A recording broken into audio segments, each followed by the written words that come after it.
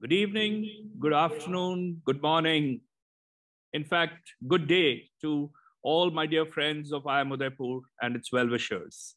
We have a global audience today, and I take this opportunity to thank each one of you for attending the 10th anniversary celebrations of IIM Udaipur. I'm your host for the day, and my name is Y. Shekhar. I'm associated with the Center for Digital Enterprise, a center that intends to develop management concepts and perspectives through the lens of digital. In that sense, we are dedicated towards developing managerial and leadership talents for the digital world.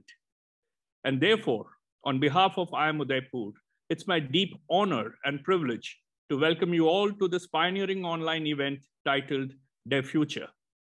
We will be having 2 evenings of very thought-provoking talks by eminent professors and international authors from Harvard Business School and Boston College, along with panel discussions of industry professionals from across the globe. Interestingly, it is digital technology itself that is enabling us to connect live. Today, we'll be joined by Dr. Sunil Gupta of Harvard Business School to address us, followed by a panel discussion with leading industry professionals from India and Singapore. We start today's proceedings with an inaugural address by Professor Janat Shah, the founding director of IIM Udaipur. It's my privilege to introduce Professor Janat Shah to the audience here. Professor Shah has over 3 decades of teaching experience in leading management schools, where he shaped minds and molded careers of several business leaders of today. His commitment to teaching and an endearing personality have won him deep admirers and long-standing friends from the academia and the industry. He teaches operations management and supply chain, where he commands authority, and is the author of the book, Supply Chain Management, Text and Cases. This book is extensively used in MBA and executive MBA courses. He has also published extensively in national and international journals on this subject.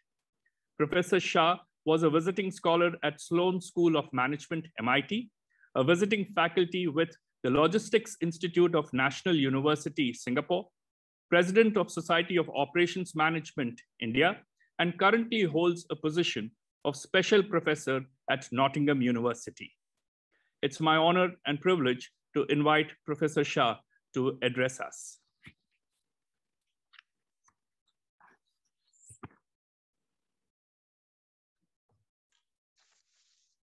Good evening, ladies and gentlemen.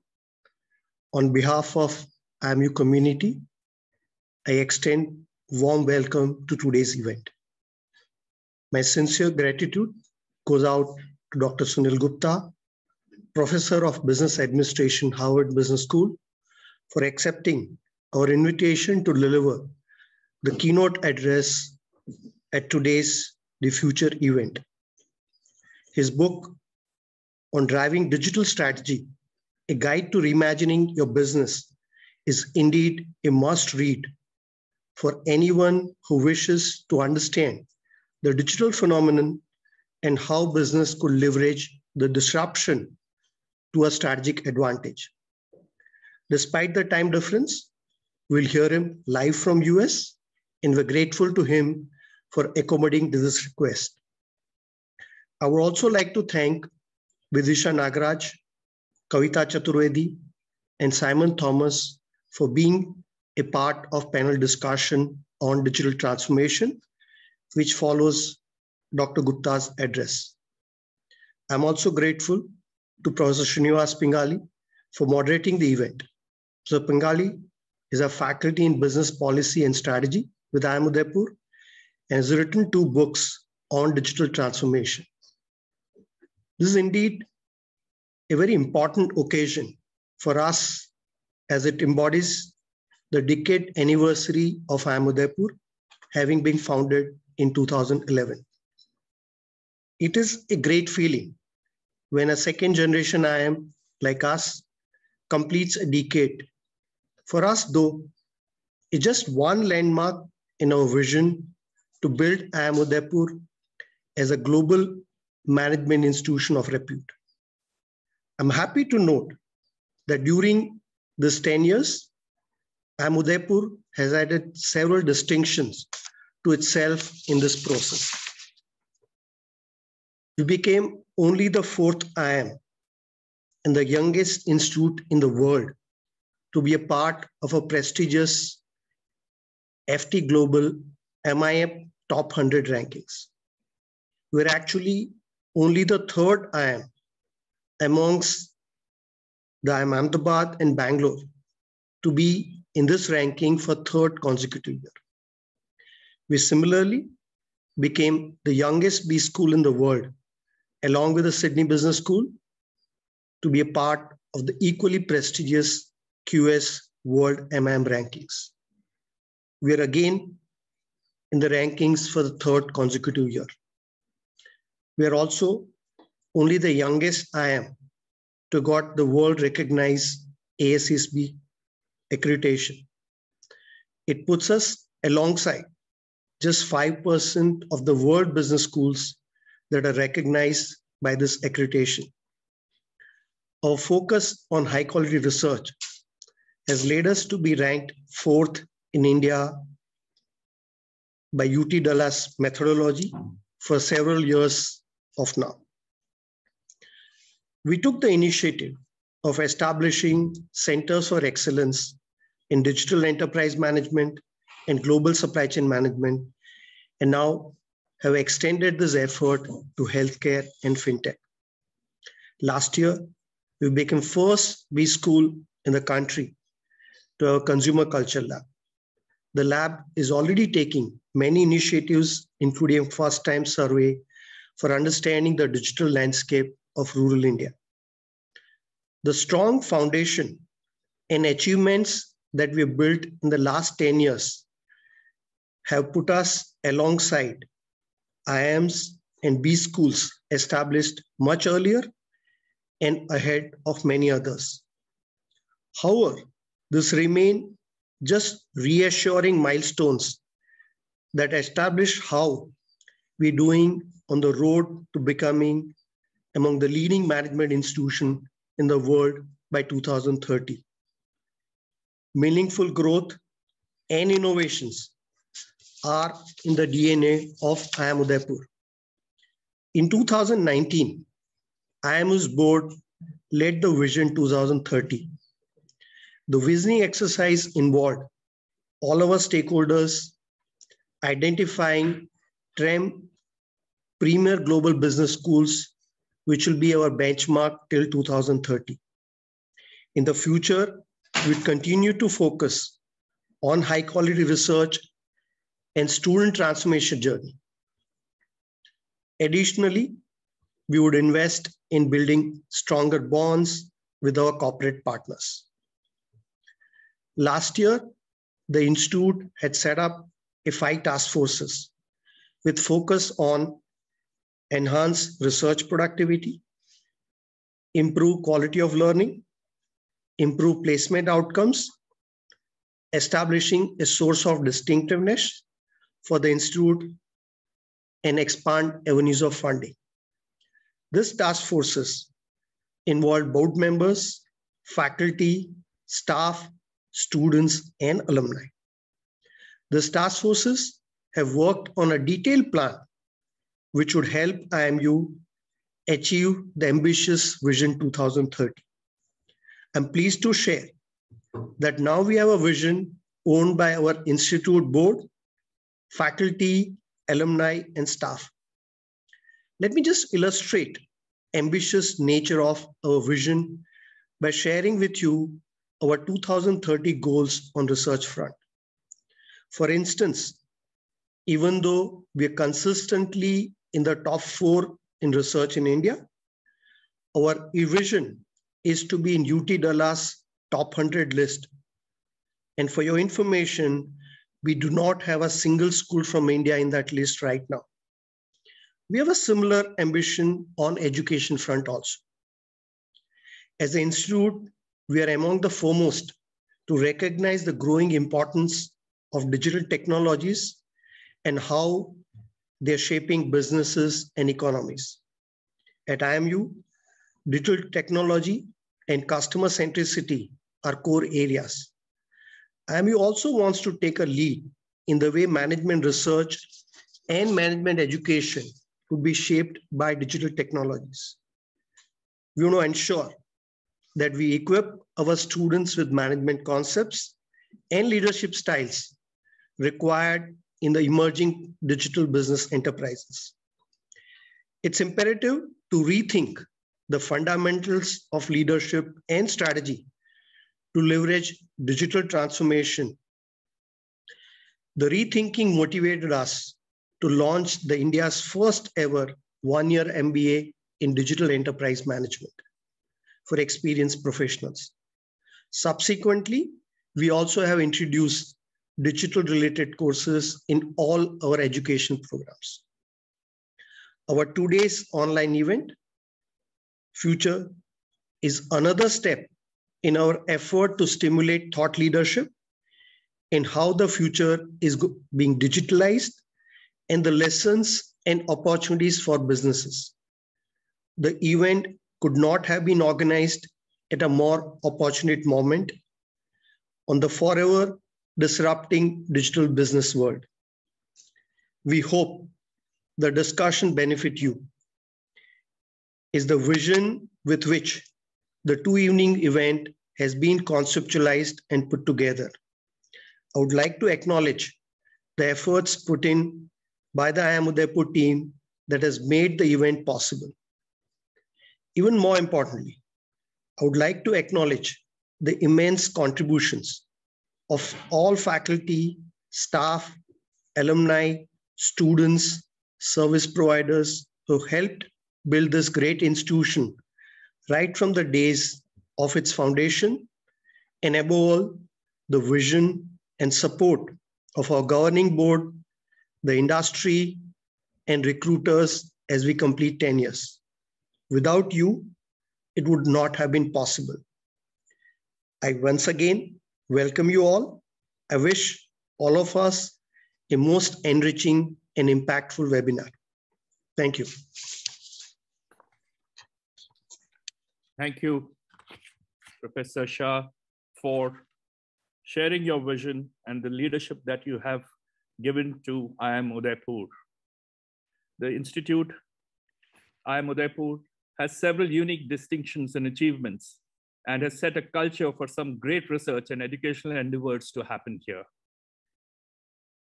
Ladies and gentlemen, my dear friends, we now wish to capture the spirit of IMU in a short video that we will play, which marks our 10th anniversary.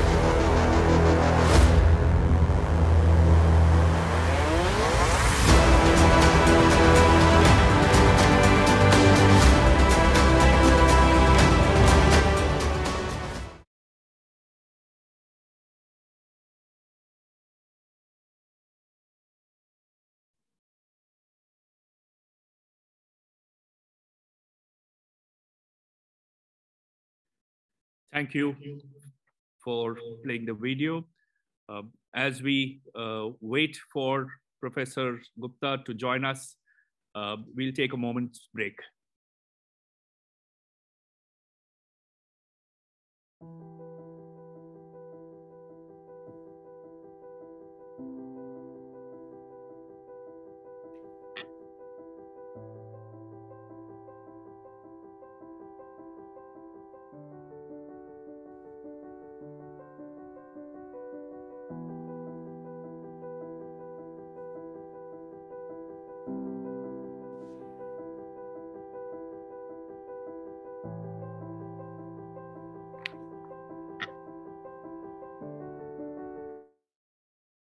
Welcome back, friends. Professor Gupta is here with us, and it's my honor and privilege to introduce him, who actually doesn't require much of an introduction. Nonetheless, I've been tasked to do it, and it's my privilege to do that. Professor Gupta is the Edward W. Carter Professor of Business Administration and co-chair of the Executive Program on Digital Strategy at the Harvard Business School. He was chair of the General Management Program from 2013 to 2019. From August 2019 to February 2020, he served as a senior advisor to the CEO of Cleveland Clinic to help him design their digital strategy. Professor Gupta's current research is in the area of digital technology and its impact on consumer behavior and firm strategy. The primary goal of his research is to understand how entrepreneurs can leverage digital technology to disrupting existing industries and how incumbents should transform their business in this new environment. His book on this topic, Driving Digital Strategy, was published by Harvard Business Review Press in August 2018. Professor Gupta's previous research focused on customer management, pricing, digital marketing, and return on marketing investment. His book, Managing Customers as Investments, won the 2006 Berry AMA Award. Professor Gupta has published 3 books and over 120 articles, book chapters, cases, notes on these topics. His research has been well recognized, and articles have won several national and international awards. For the last 6 years, that's between 2016 and 2021, he has been invited by the Royal Swedish Academy of Sciences to nominate a scholar for the Nobel Prize in Economics. Professor Gupta serves on the board of US Foods and as an advisor to several startup firms. He has conducted seminars and consulted many leading companies around the world. As a business expert, he has frequently appeared on several national and international television programs such as CBS, CNN, NPR, and BBC. And he has been quoted in Forbes, The Fast Company, the New York Times, the Wall Street Journal, and the Washington Post. Professor Gupta is an alumnus of Indian Institute of Technology and Mechanical Engineering, followed by an MBA from IIM Ahmedabad. He's also a PhD from the Boston University. I now welcome Professor Gupta to address our audience. Dr. Shekhar, thank you very much for that kind introduction. It's a true pleasure and honor to be here as an alum of one of the IIMs. And first of all, let me congratulate all of you on your 10th anniversary. You've done a phenomenal job in such a short period of time, and I wish you all the very best. So let me just share my slides. Hopefully all of you can see that. And this has been a journey that I've gone through for the last 12 years because technology is affecting all of us in one form or the other. And also every company is worried about how technology may shape their future. So in the last 12 years, I must have talked to over 200 companies all around the world, including many in India. And these companies broadly fall into 3 categories. So first group of companies I talk to are the startups and the VCs who are funding them, just to understand how they are disrupting existing businesses. So for example, in India, I talked to Vijay Shekhar Sharma of Paytm, Ritesh Agarwal of Oyo, and the Bansals of Flipkart. How do they build this such a large company and change the environment in their own industries?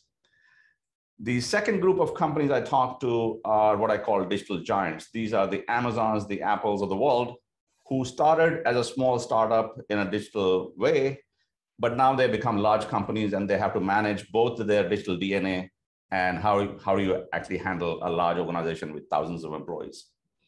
And the third group of companies I talk to are the large legacy companies, the General Electric, the General Motors of the world, who also now have to navigate this new world. And it's much harder to change this large ship of a legacy business. So I'll share with you some of my learnings from all 3 groups. And one of the first questions I ask all these companies is, as you see this digital technology affecting every business, what is your digital strategy? What are you doing as a result of that? And the answers I got fall into three categories. The first approach that many companies take is what I call digital optimization. What that means is I use technology to cut cost, improve efficiency, make my processes better and faster. So whether it's AI or any other technology I use. And that's great. You should always reduce cost and improve efficiency. So if you're a bank, you might shut down the physical branches and do mobile banking. Fantastic, great idea.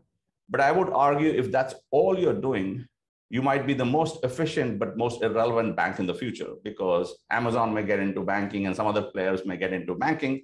So cost cutting and efficiency improvement is a necessary step, but that's not enough for the future because the future may be very different. The second approach people take is a bunch of experiments. And the idea here is that I don't know what the future will be. Future is very uncertain. So let me do a whole lot of experiments. So as you see, many companies have hackathons and all the digital days where they inspire their employees to look for new ways to operate their business using technology. Again, great idea. You should always do experiments to learn. But the reality in most companies is suddenly you have hundreds or perhaps thousands of experiments happening inside a large company, which don't add up to anything. So as an example, many years ago, I talked to Casper Rorsted, who that time was the CEO of Henkel, and now he's the CEO of Adidas. And Casper said when he became the CEO, he asked his team to do an audit of all the digital experiments going inside the company. And the team stopped counting after 200. In other words, there was a lot of excitement, but there was no progress because these small experiments didn't add up to the strategic direction of the company. The third approach companies say is, especially if I'm a large organization, it's very hard to do innovation in a large company because the bureaucracy and the white blood cells come out to just kill any innovation that somebody is trying to come up with. So what these companies end up doing is they say, I'm going to create a separate unit, hire a bunch of smart MBAs, give them a few $1 million and send them to California. And hopefully good things will happen. And how's that? Yes, this is fine. Thank you. Okay. All right.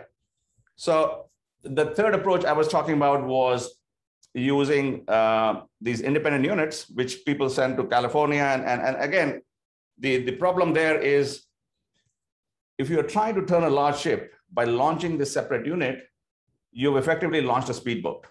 And usually what happens, the speedboat takes off, but the ship doesn't move. So all these three approaches are fine, but they really don't have a major impact on the business. So the question that sort of I struggle with, and that's part of my research in the last 12 years, is how do you do this major transformation in a large organization? And I think what you really need to do is two things at the same time. You're a large ship, so you have to change the engine, or you're a large plane, you have to change the engine of a plane while flying. So you have to strengthen the core of your business, but also build for the future at the same time. And in order to do that, you have to do multiple things simultaneously. You have to think about your business strategy differently. You have to think about your operations differently. You have to think about how you engage with the customers differently. And you have to, organization-wise, also, it has to be structured differently. So in the talk today, I'm going to focus on the business strategy part because we have a limited time. And what I want to share with you are three things. One is, have the rules of strategy fundamentally changed? In other words, what I learned in my MBA back many years ago, are those rules still apply, or have the fundamental rules changed? The second thing I want to talk about is how do we get new customer insights that drive our business? And of course, technology is at the background, but you don't start with technology, you start with consumer behavior. And the third is how do you find new opportunities for growth? And the way I'm going to talk about these is I'm going to use some mini case studies to highlight these examples. So let me start with a company that I'm sure all of you are familiar with, which is Amazon. And as you know, Amazon started many years ago in 1995 by selling books and electronics, and it became a competition for all the brick and mortar stores. And the key value proposition of Amazon was that I'm cheaper because I don't have brick and mortar stores. It's convenient. You don't have to fight the traffic. And third, I have infinite variety because I don't have the shelf space limitation of a physical store. So Amazon became a great online store. But that's not where it stopped. Very soon, it became a marketplace. Now, what is a marketplace? Marketplace is one where Amazon invited third-party sellers, you and me, to sell on Amazon's platform. Now, notice Walmart doesn't allow you to set up a shop within Walmart, but Amazon is allowing us to set up a shop on Amazon's platform. Now, why is Amazon doing it? Lots of benefits, but perhaps the most important benefit for creating a marketplace is Dr. Gupta, so going back to my Amazon story, I guess what we are talking about is the benefit of marketplace is as more sellers come on marketplace, more customers come. As more customers come, more sellers come, and it suddenly become a winner-take-all market. In other words, we are talking about network effects. You're connecting buyers and connecting sellers. More buyers mean more sellers mean more buyers, and suddenly that becomes a winner-take-all market. Amazon straight away went into AWS, and suddenly now you have a very different competition from IBM and Microsoft and Google. And you sort of say, why is Amazon going from a B2C company to a B2B company? A very different competition, very different customer base. And again, the reason was very simple. Amazon started AWS not because they wanted to go into that business. They started AWS because to help their existing customers, the third-party sellers who didn't know how to do business on e-commerce on Amazon's platform. So they created a platform on which they built APIs where third-party sellers could plug and play. In other words, AWS came from solving their existing customers' problem. And once Amazon built that muscle, they say, hey, we can launch a new business. You can go on. Kindle was launched long before iPad. And of course, Kindle became a competition to Apple and Samsung.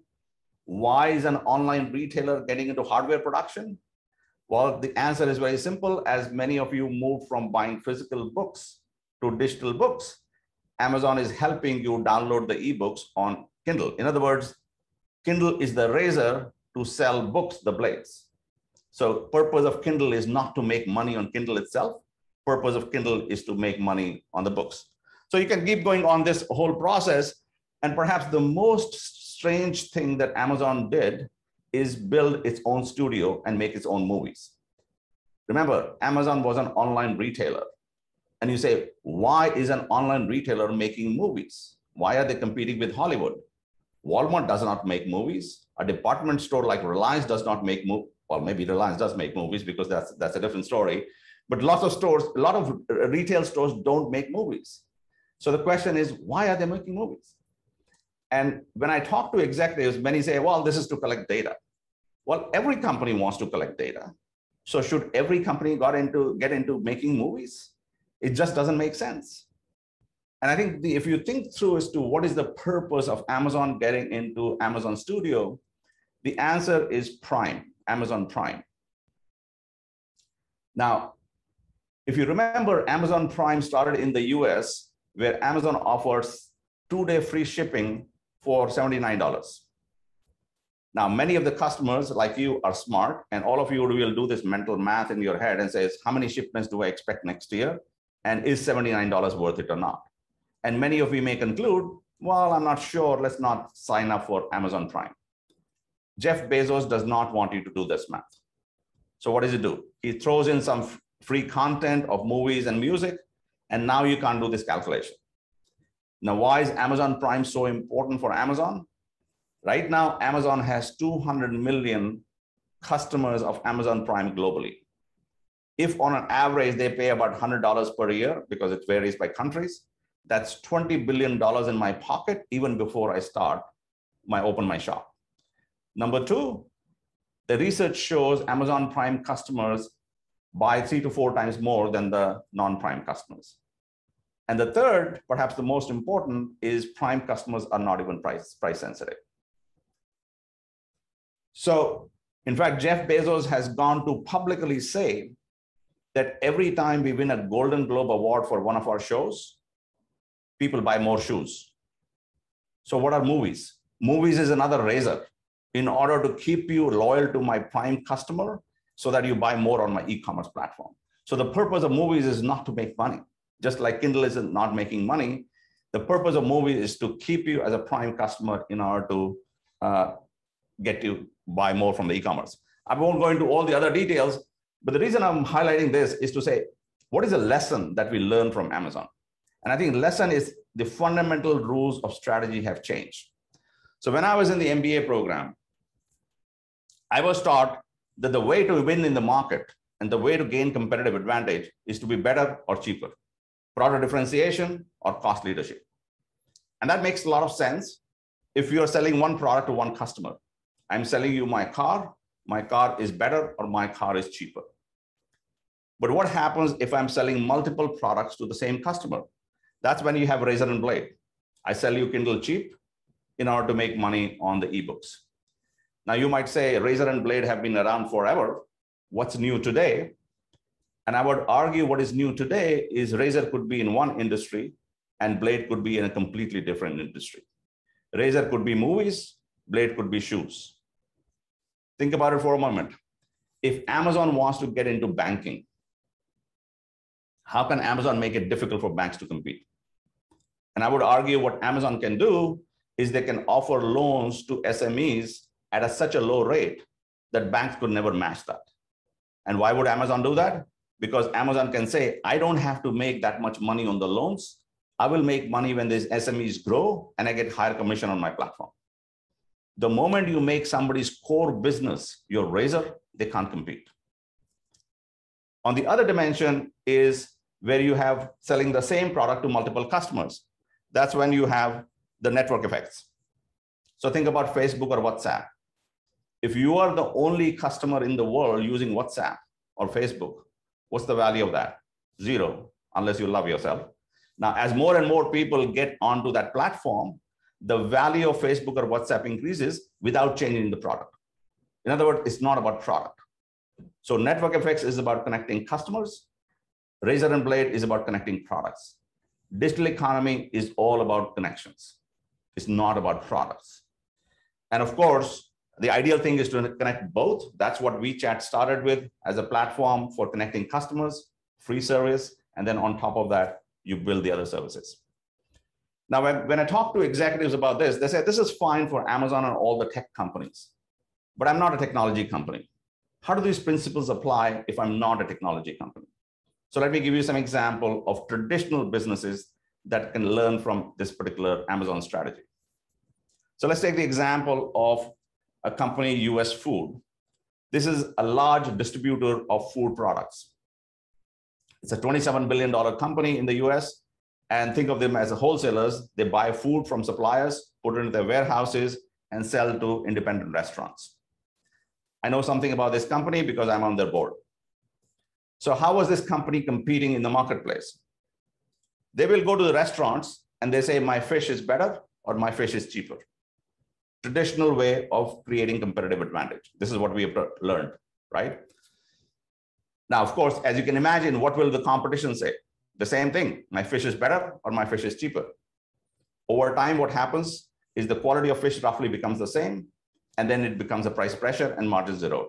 That happens to every company. So the question we asked is, how do we learn from Amazon to change the game? And the question that we asked ourselves is, how do we create a razor for fish? And my CEO said, you got to be crazy. What do you mean razor for fish? That doesn't make sense. But the trick in this is to forget about your product and put yourself in the shoes of the customer. So if you put yourself in the shoes of an independent restaurant owner and think about it, what keeps that restaurant owner up at night? You don't have to know market research to know that majority of restaurants go out of business every year. And this is before even the pandemic. And the reason is these independent restaurants are started by mom and pop operations, people who love food, who love cooking, but they don't know much about business. So they're worried whether they will be in business tomorrow. They don't know how to price the menu. They don't know how to manage inventory. They don't know how to manage labor. They don't know how to manage cash flow. All those issues which are required for running a successful small business. They don't know how to cook, but they don't know other parts of the business. Once we recognize that that's the key problem of the customer, not the price of the fish, then the company started making software.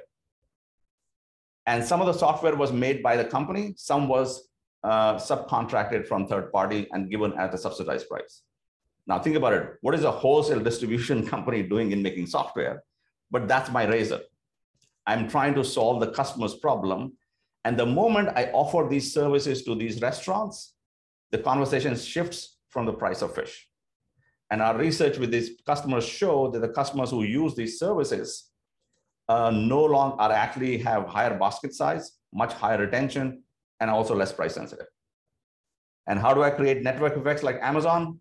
Well, it's a very fragmented market of suppliers, food suppliers on one side and restaurants on the other side. And I can again create a platform just like network to connect the customers and suppliers. Another example of that is Peloton, which is the exercise bike, expensive exercise bike.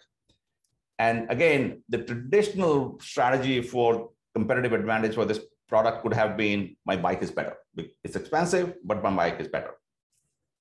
The founder of this company had a good insight, and they said, when people come back from the gym, nobody talks about the equipment. They talk about their routine, they talk about their instruction, they talk about the other people in the gym, not about the product. And we are talking about our product. That doesn't make sense.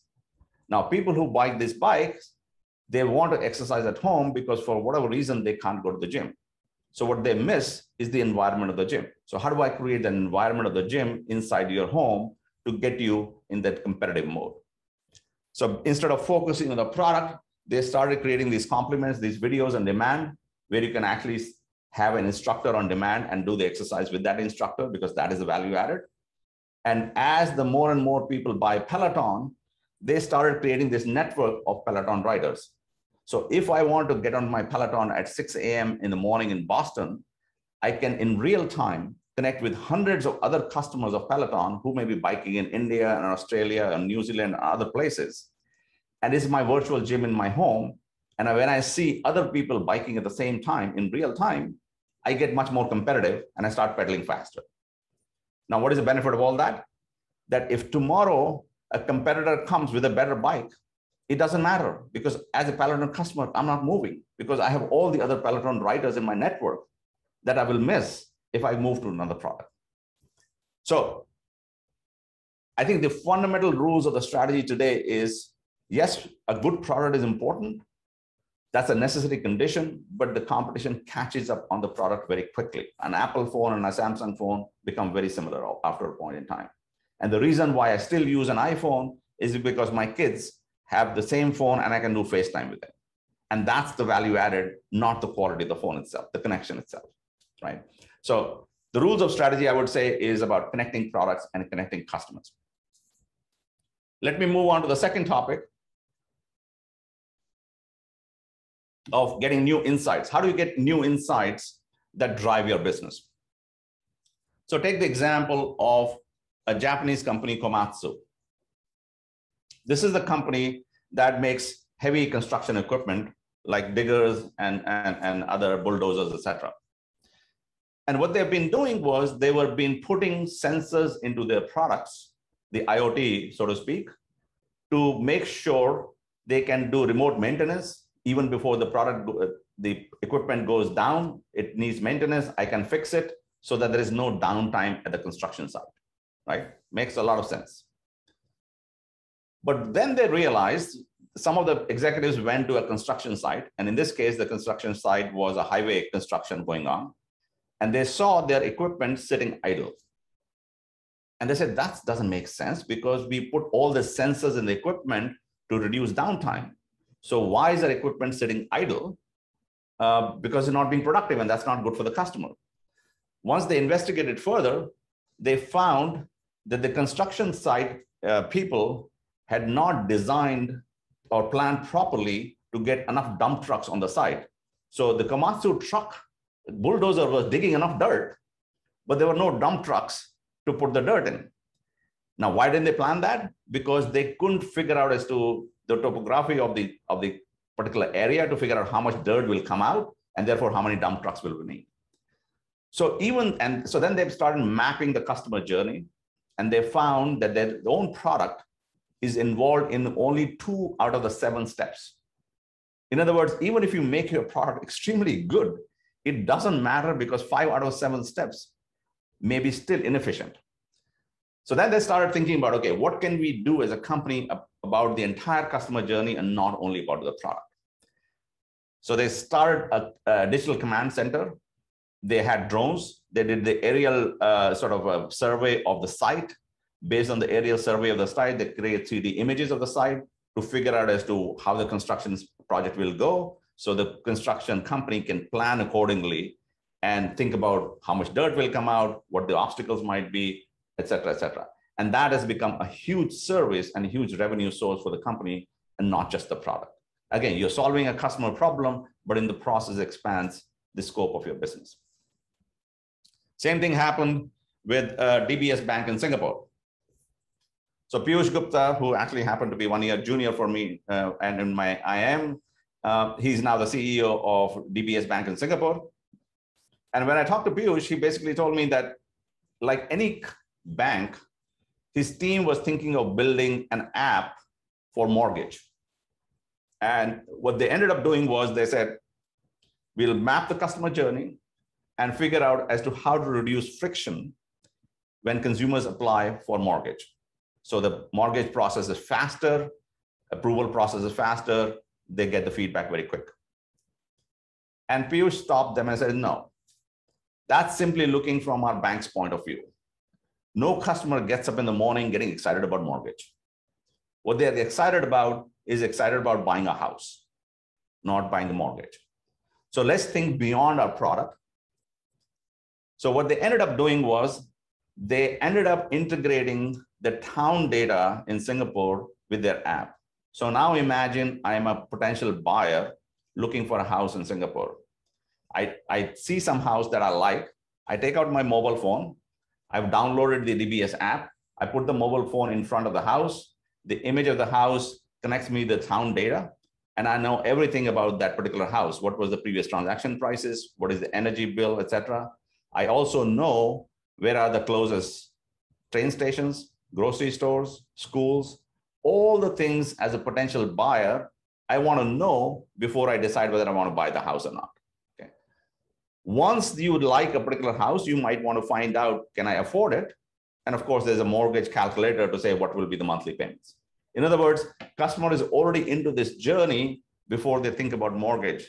And as a result, what they found is by building this particular app, their share of the mortgage has increased dramatically. So again, thinking beyond your products, and of course, there is technology behind all this, but technology comes later. You start with the customer insight. And let me go to finally the third part, which is how to find new opportunities for growth. And I think in this, perhaps the best lesson you can learn from for what Jeff Bezos says, which is work backwards, scale forward. What does that mean? What that means is you work backwards to solve a customer's problem. And in the process of solving a customer's problem, you may require to build new skills. And once you build that muscle, you use that muscle to launch a completely new business. So work backwards to solve a customer's problem. If it requires you to build a new skill, build that skill and take that skill forward to launch a completely new business. So here are a few examples.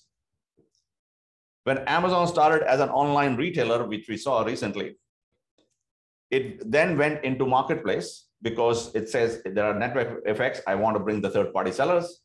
And as I already mentioned, in order to help the third-party sellers who didn't know e-commerce, they developed a platform which they later on built into a completely new business called AWS. Take another example. When Amazon built this marketplace, they invited thousands of sellers or millions of sellers onto this marketplace. But now I have another problem for customers. The customers can't find the item they're looking for because it's an endless aisle. There are millions of products in this shop. How do you find the product that you're looking for? So as a result, Amazon needed to build a search algorithm so that when you go to Amazon site, you can search for any product you want and it comes very quickly. So in other words, I'm building the search algorithm to help my customers.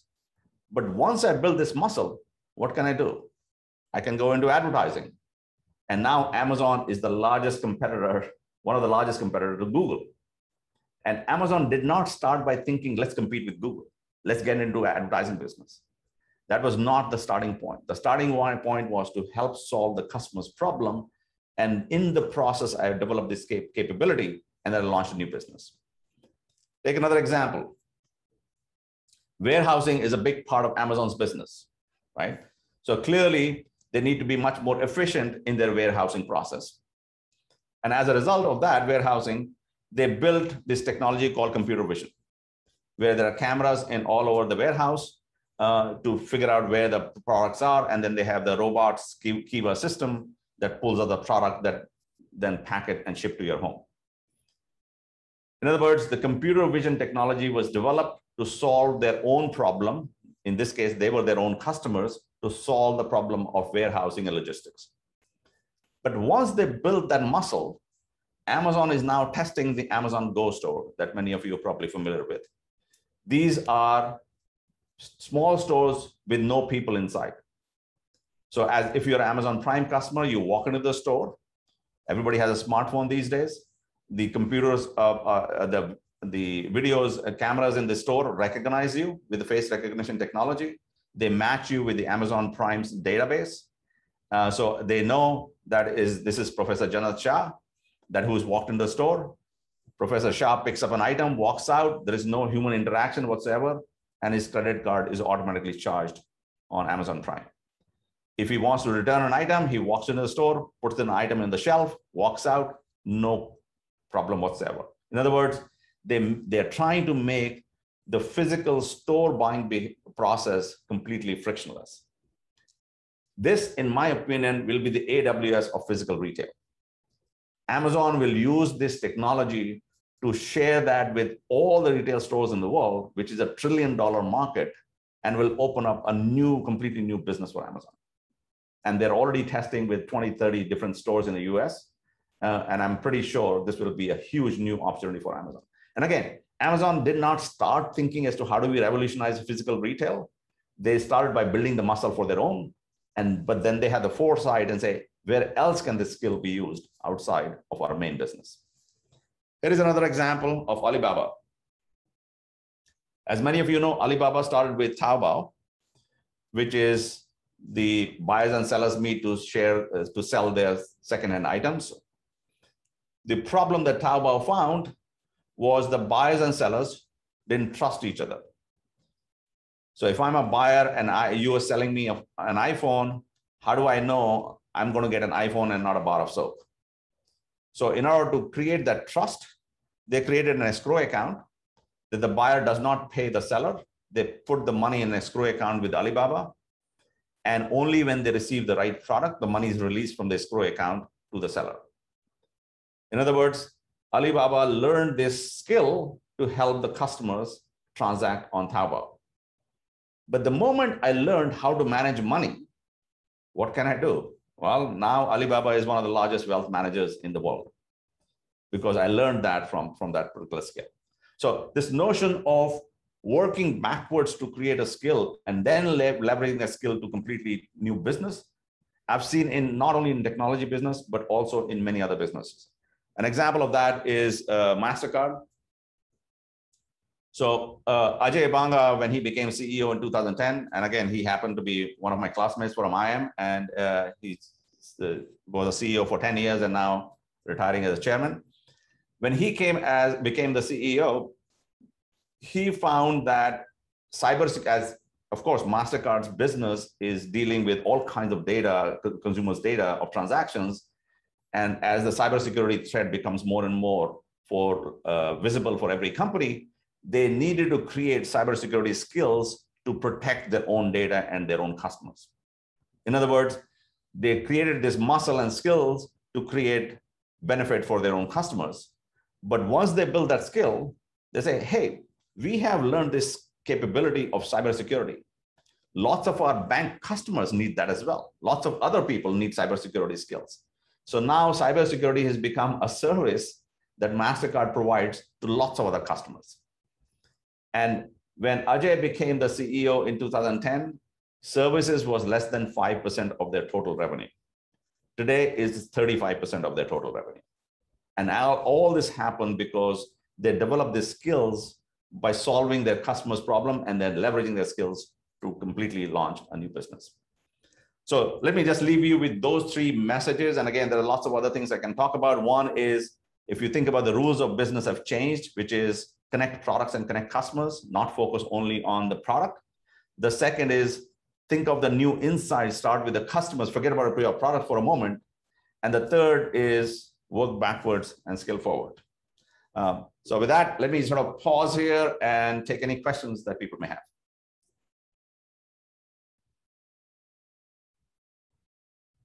I'll stop sharing my screen here. Thank you, Professor Gupta, for the enlightening talk. We have several questions, and a lot of questions are about what you talked about Amazon, so I'll start with that. So the questions are largely saying that as companies move from pipeline to platforms, are they losing focus? Because traditionally we've been told that companies need to focus. So how do companies manage this apparent loss of focus as they move into platform strategies? That's a very good question. And I remember when I was in the MBA program also, I was told strategy about focus. And I sort of joked that if you look at Amazon, it looks like Jeff Bezos missed that class, because certainly that doesn't look like focus. He's all over the place. But I think when we talk about focus, we typically think in terms of industry-wise. So if I'm a bank, I stay in banking. If I'm a retailer, I stay in retailing, right? That seems like a focus. But I don't think we should think of focus that way. We should think of focus from the capabilities. That if I stay within my capability zone, and sometimes I develop new capabilities, that's okay. So if you think about the capabilities, Amazon, I would argue, has three capabilities. The first capability is certainly technology, that they are a technology player and that's why they're in AWS, they build computer vision, they build all kinds of things. The second is logistics. They have a huge logistics capability, better than Federal Express and UPS. And the third is data and customer knowledge. In fact, now Amazon has created these 1 hour delivery services in many parts of the world. Why? Because they know what I'm going to buy even before I know what I'm going to buy. And they put the warehouses and products close to me. Anything that touches these three capabilities, as Amazon, I will do. So I will not make cream cheese. I will not make airplanes, because that does not fit with my capability. So I think I will think of focus from the capability point of view rather than from an industry point of view. No, that's great. I guess even as faculty, that's something we struggle with, because we start teaching traditional strategy and then talk about Amazon, and it confuses a lot of students in terms of what we're trying to say. A couple of other questions, if you don't mind. Sure. So another question is, we have a traditional business, and then we also need to get into a digital business. So how do we manage the conflict between these two? That's a question from the audience. Yeah, so that's always a challenge. And that's what I say, you need to change the engine of a plane while flying. And I think that sometimes there's a threat of cannibalization. So for example, when New York Times was thinking about the digital transition, they were worried if I give the online version for free, it will cut it into the physical paper. But a lot of companies have realized you can't fight the tidal wave. You have to leave an in. So again, if I give the example of MasterCard again, MasterCard is worried that many of the central banks are thinking about central bank digital currency, right? India is doing that. China is thinking about that. Bahamas have already launched the digital currency. So imagine your salary comes into the digital wallet, and then you take the digital wallet to pay to the retail store. If I'm MasterCard, I worry, hey, I'm gone. Why does the world need me? Because I'm disintermediated in the whole process, right? But that's not how MasterCard is thinking. They're saying, we got to lean in. We cannot fight the tidal wave of where it is happening. Now, if you think about central bank digital currency, the governments also need help, because how will governments ensure there is KYC? How will governments ensure that there's no fraud? How will the governments ensure that there is cybersecurity? And we have those skills. So I think it's just your business needs to shift, but you can't fight the consumers. You can't fight the trend, and you need to sort of adapt to that. And sometimes self-cannibalization is important before somebody else does it. So I think it's a hard thing to do. I totally agree. And sometimes there's a sort of a balance in terms of how you maybe use the existing business as a cash cow to fund the growth of the other businesses. But of course, it varies business varies by context. I don't think there's a simple answer to that question. Thanks. A few more questions. Sorry, just let me grab these. So I guess digital transformation is often confused with implementing digital technologies. How do we focus on customer-centric behaviors away from technology-centric behaviors? I guess the question is really relating to there's so much of pressure to be the next blockchain company or the next AI company. You know, how to not get caught up in all of that. I think we all get fascinated by technology. And I remember lots of tech executives I talk to, I say exactly the same question. How do I use blockchain? I say, why do you want to use blockchain? It just makes no sense. You have to start by saying, what is the problem you're trying to solve? If you don't know what is the problem you're trying to solve, it doesn't matter. Technology is just a tool. So yes, we get caught up in blockchain, NFT, metaverse, you name it. I mean, there's always a new thing that will come up. So yes, you should be aware of technology. You should be aware of the possibilities of the technology, but you should always start with what is the problem that we are trying to solve, or what are the new opportunities we are trying to capture. If you can't answer that question, it does not matter. And I think companies are becoming smarter about that. Everybody realizes technology is an enabler, but you don't start with that. So I will always, and the boardrooms and everywhere, I will always start by saying, okay, what is the problem we are trying to solve?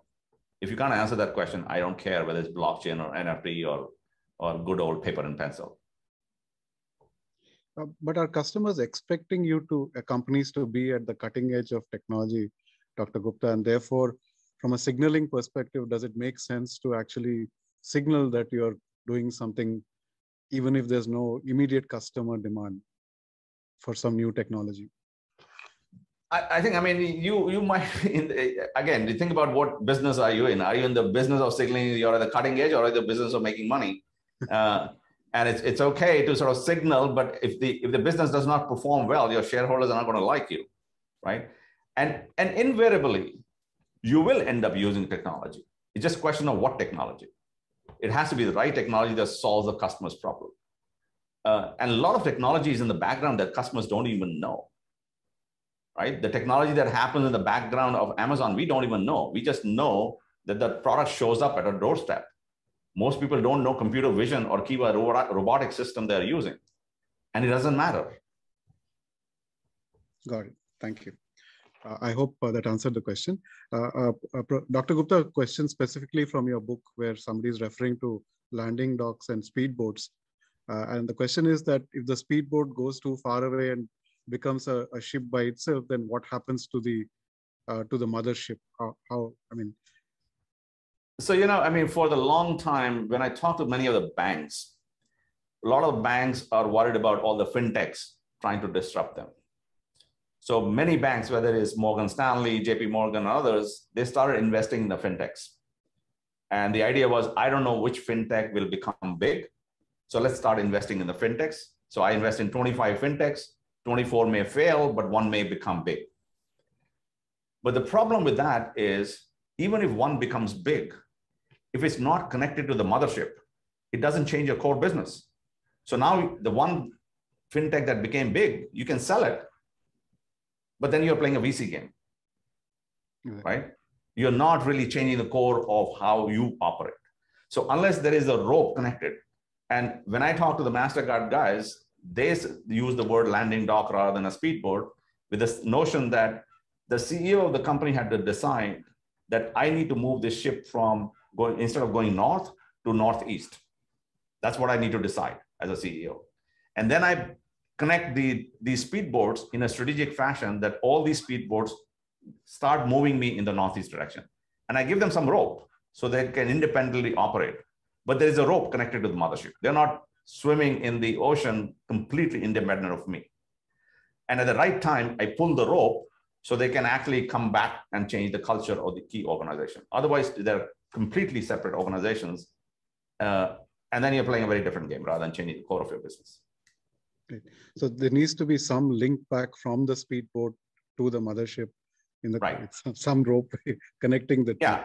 And IBM did the same thing under Lou Gerstner in terms of how you do the transition, right? So you need to make sure, and sometimes what they do is there has to be a line manager from the mothership who's actually sponsoring the project of the speedboat. Because otherwise the speedboat, I was on the in a Spanish mobile company, Telefonica, created this so-called disruptive council, and I was invited to be part of the disruptive council. And they created this separate unit in London where they employed 300 people, and the London office looked like a Google office with all these foosballs and free food and everything else. And they were trying to create this speedboat of the exciting, employ all the technology people. And what happened was the London office will create these new interesting projects. They send it to Madrid. Madrid will say, oh, this is interesting. They send it to Brazil. And the Brazil CEO will say, what are you talking about? This is not our business. We are not in this business. And that project doesn't go anywhere. And after 3 years of that experimentation, Telefonica shut down its London office. So I think that unless there is a connection to the core of the business, the core business people say, these guys are playing with toys. They don't know our core business. It really doesn't move the needle. Thanks for that. A question I think which is very pertinent to India, maybe the US is out of this now, is that says that we are still being funded by the government. We are a legacy company. There's a reluctance on digital transformation. So how can we usher in technologies and digital transformation in legacy organizations? So again, I mean, it's both a challenge and an opportunity. So I remember talking to Nandan Nilekani about how he created the Aadhaar system for 1 billion people in India.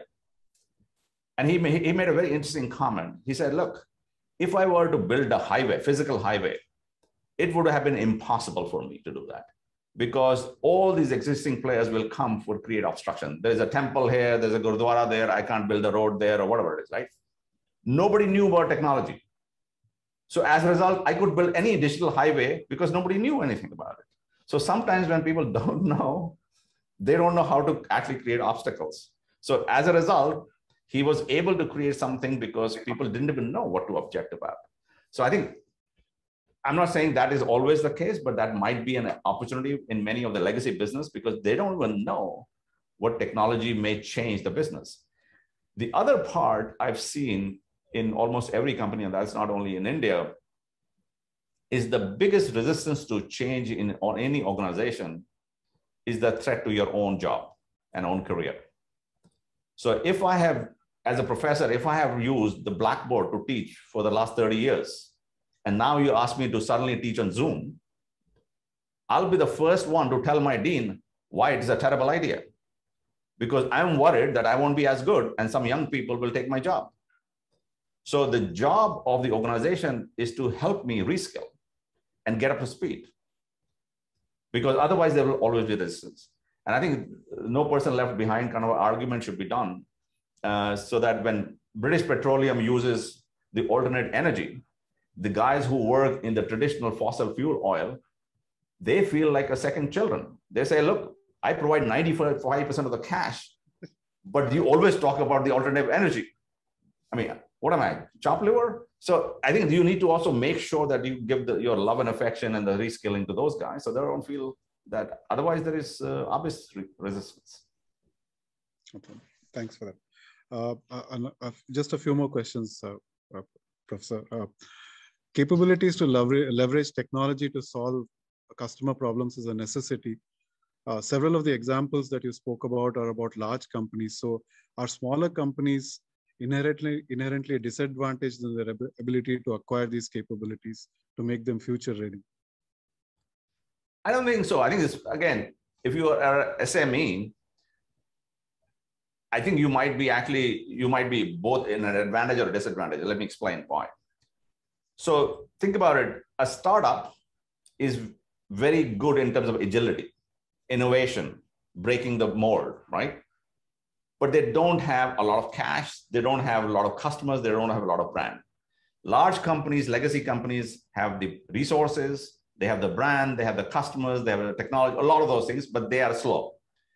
A mid-sized companies could be in that sweet spot that they're not as slow as a large company, but they're also not completely unknown like a startup. Now, of course, you can do the flip side that they are neither fast nor the resources, but I think a smart small companies, I've seen many small companies, but you got to find your niche. You got to find your focus because you can't compete with large companies on the sky. So I think it's a very similar thing. And I've seen lots of small, medium-sized companies operate very, very effectively. And many of them built huge businesses on Amazon, for example. So you leverage the platform of the existing large technology companies and build, because you can outsource lots of things these days using technology. Build a business on Shopify, build a business on Amazon, et cetera, et cetera.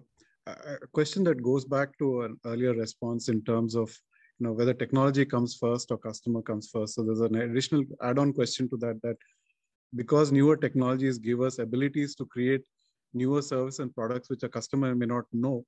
So isn't that a good strategy of putting technology first to create some of these? Right. So I think this is the famous Steve Jobs quote that customer doesn't always know what's around the corner.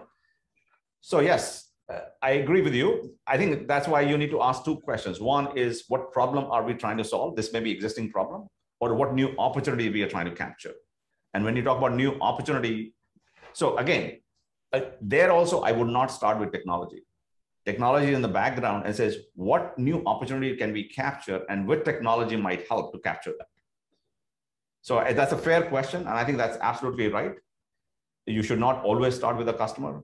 But I would say you should not start with technology. You should start with an opportunity, a business opportunity. And technology may be a solution there, or something else might be a solution there. Good.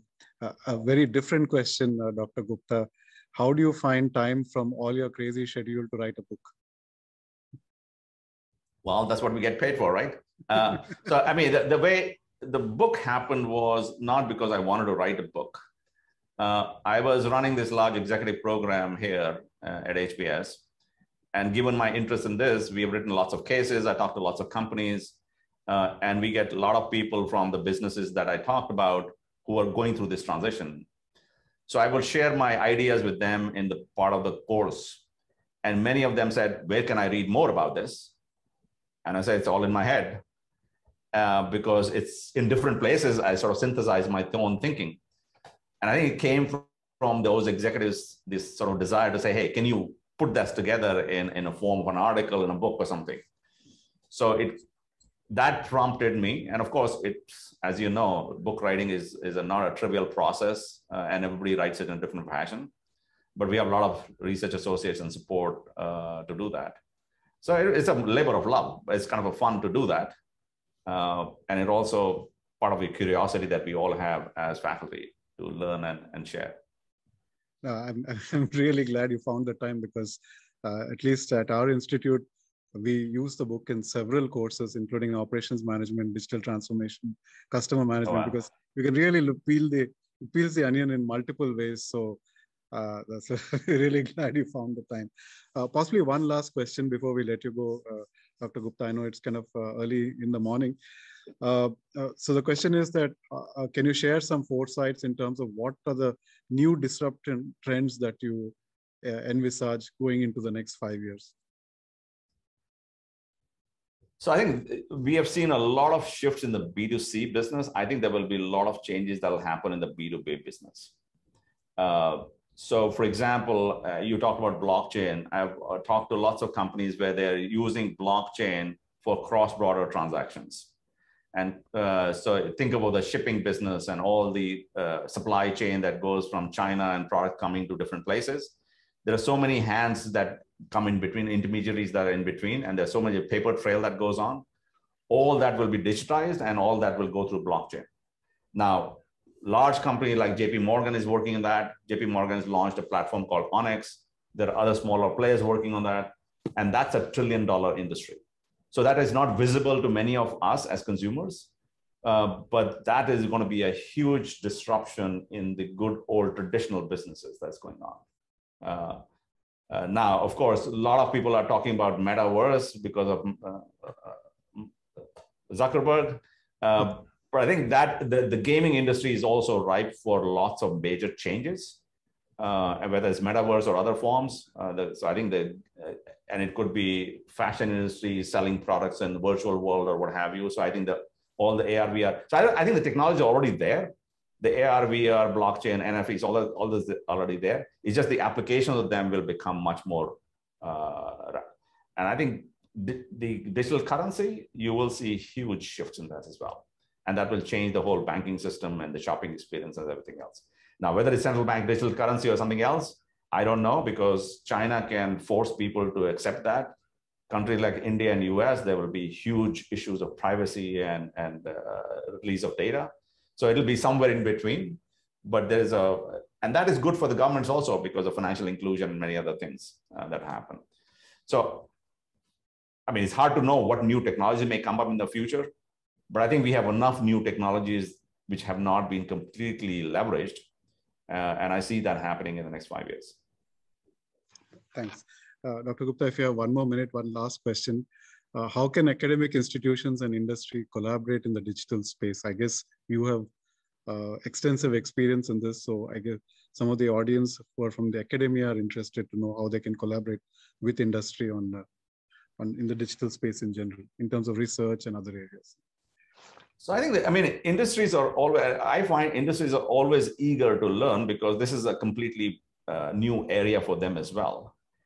And the advantage that we have as academics is that we look across companies and across industries.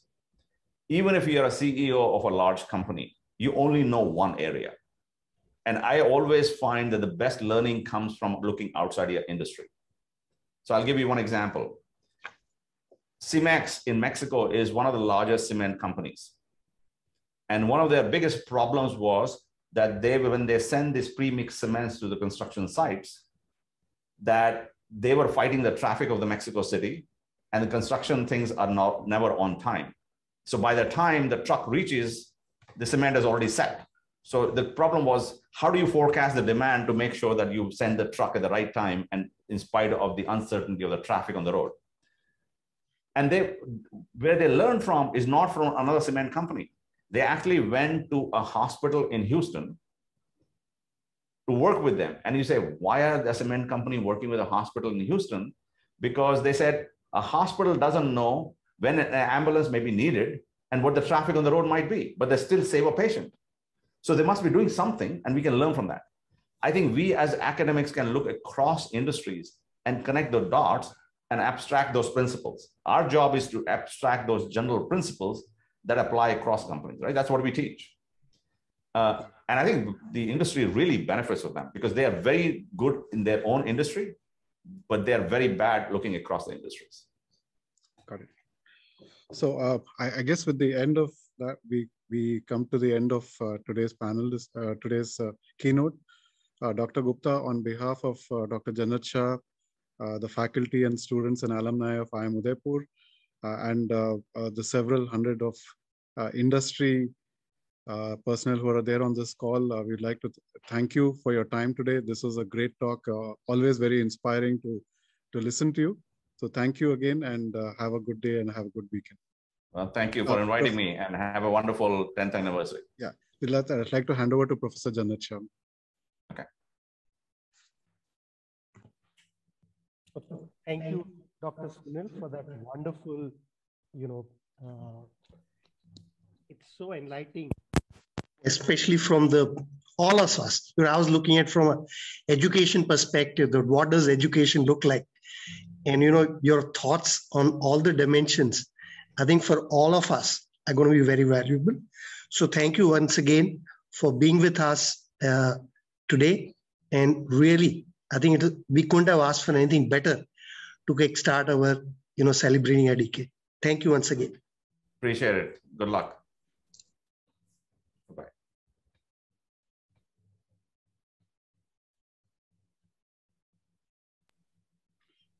Thank you, everyone.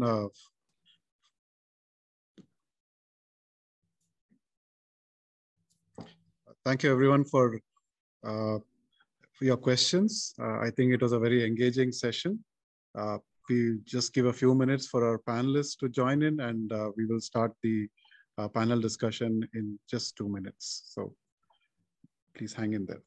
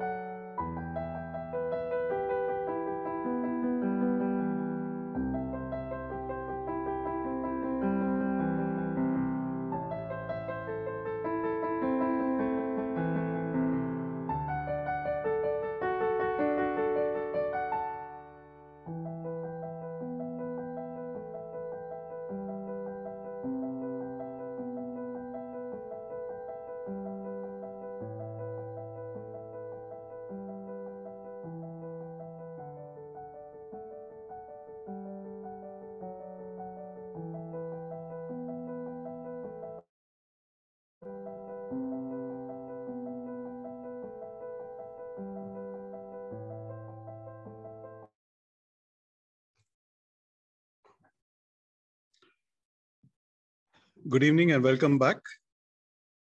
I'd like to welcome our panelists, Simon, Vidisha, and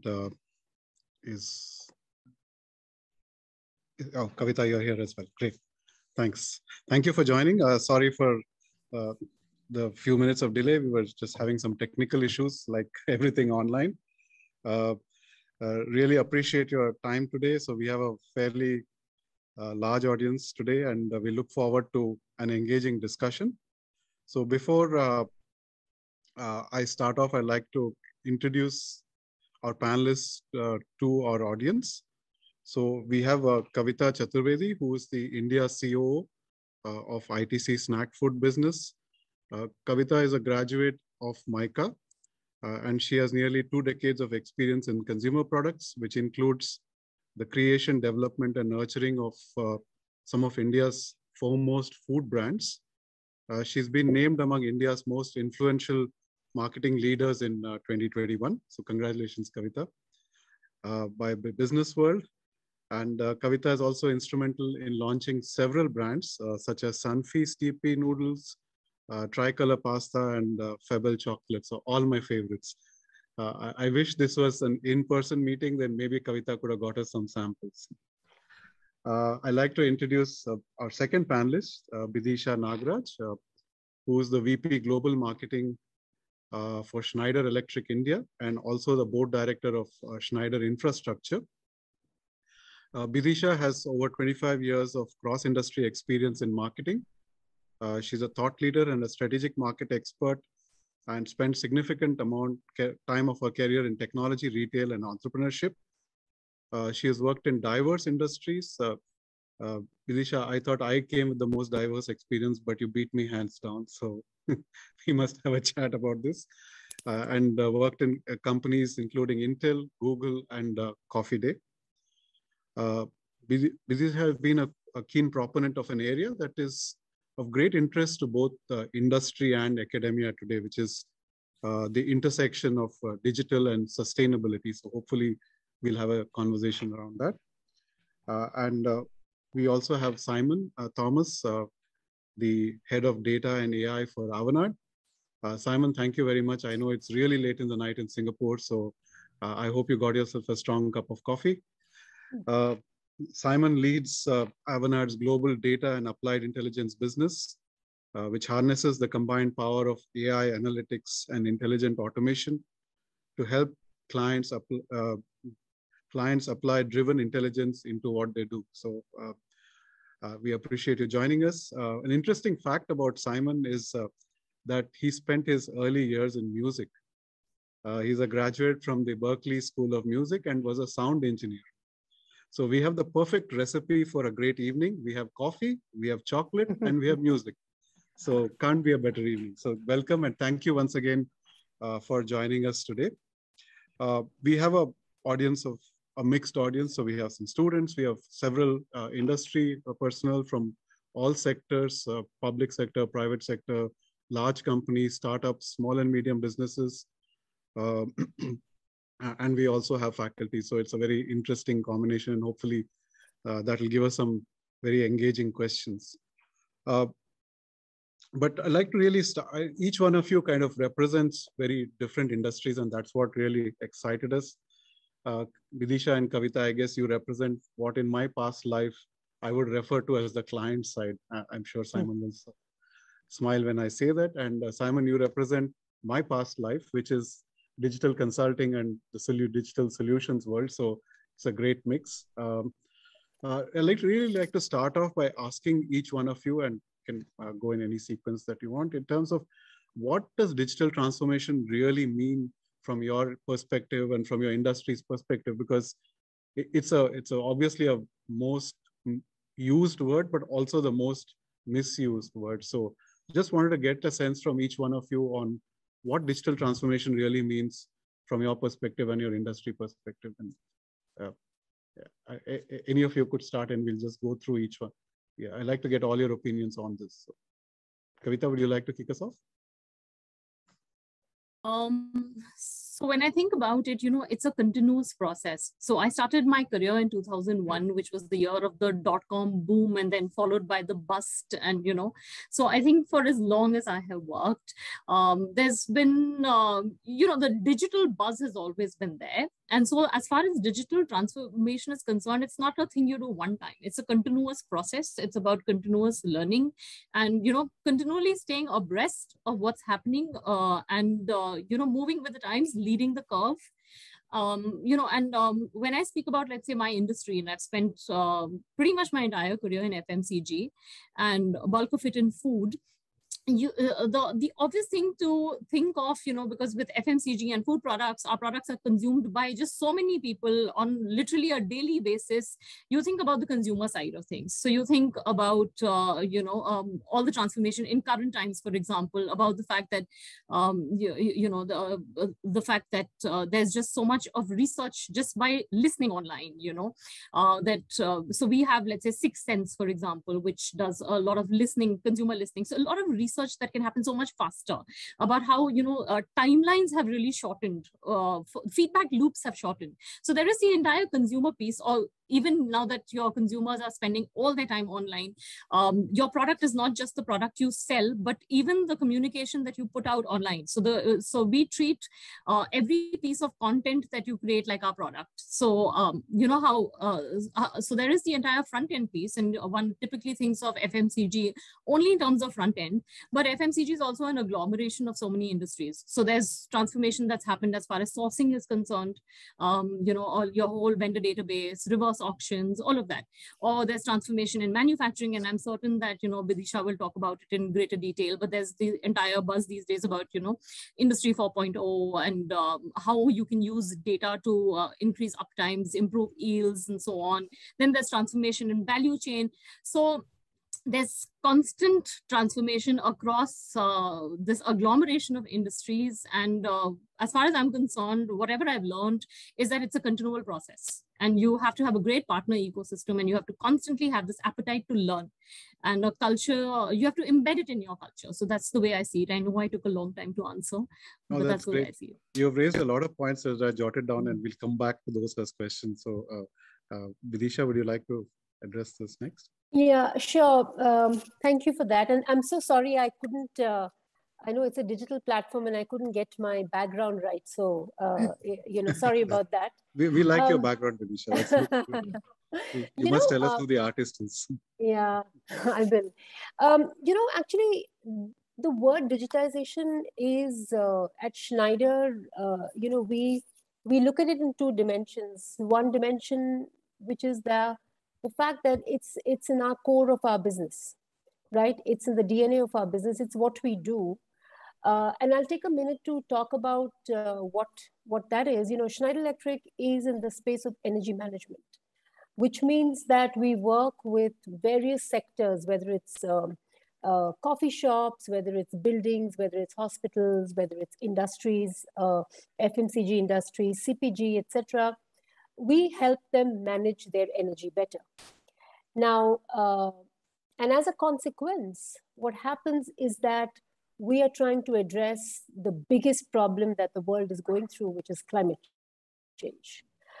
We are trying to make the planet more livable. We're trying to make sure that we hand over a better planet to our next generation, because there are just two things, two big components and drivers for that climate change that we're all trying to work towards. Number one is electricity, because electricity is the only vector that can be decarbonized, as we know.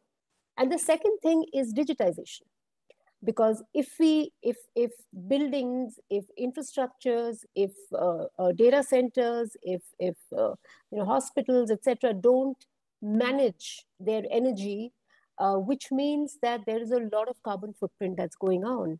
And you can manage energy only through digitization, because what you don't measure, you can never track, right? So digitization is the core of our business.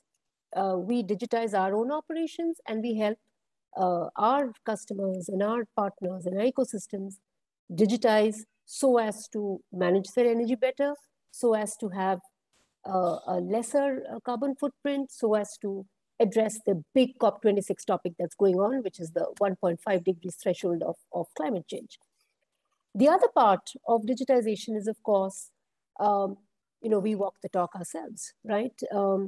Which is in our operations, in our supply chain, in our go-to-market, in our customer engagement, what we call the end-to-end customer engagement, in our communication and marketing. Digital, we spend close to about 85% of marketing budgets on digital, right? So when COVID hit us, honestly, we were ready. We were future ready because, that's the core of our business. There is a significant investment that we do to get our sales organization digital ready because, it's a mindset shift, right? So, and we'll pass it on to Simon for his views, but digital is the core of our business. Digital is what we exercise with our customers, and we sort of drink our own Kool-Aid, by walking the talk ourselves. So I'll stop here, Srini, and we can, of course, go into questions later. Absolutely, we'll come back to a lot of those points. So Simon, over to you, please. Yeah, thanks, Srini, and really appreciate being part of this panel. I really feel like the very dull thorn among roses here, but I guess and I think Srini, this in our industry or in your previous industry, my industry now, consulting, system integration, management consulting, whatever you want to call it. I mean, there are two words when put together represent the key, to the door of almost any CXO out there, right? Digital and transformation, right? I mean, there was a time actually maybe 5 or 6 years ago where, there was an obvious kind of one-upmanship going on out there amongst the CXOs in any given market, right? I mean, I've literally signed digital transformation deals where, I knew as we were signing the deal that the primary purpose of the deal that we signed was for the CEO to have bragging rights at the weekend golf tournament, right? And, in those cases, it actually, you actually found out that was the reason, and that's usually the the failure of the whole endeavor, right? But actually, seriously now, I mean, we live in a digital world, right? And all of you out there, maybe other than the profs and myself, and of course Bidisha, by what she just showed with the background, are digital natives, right? And if this crazy pandemic has shown us anything, right? It's shown the world that we can all exist in a digital, in a digital world, right? And not only that, we can exist quite effectively, right? Now let me be clear. I said effectively, not happily, right? But it's really shown us that we can take advantage of digital capabilities like we've never done before, right? Bidisha described the digital mandate super well. I loved it. And for any business starting out there today, there's no option but digital. There's nothing else. That's it. I mean, digital is the only option out there, right? But generally, if you are in a business that finds yourself sitting in a boardroom with consultants trying to convince you on digital transformation, seriously, it's too late.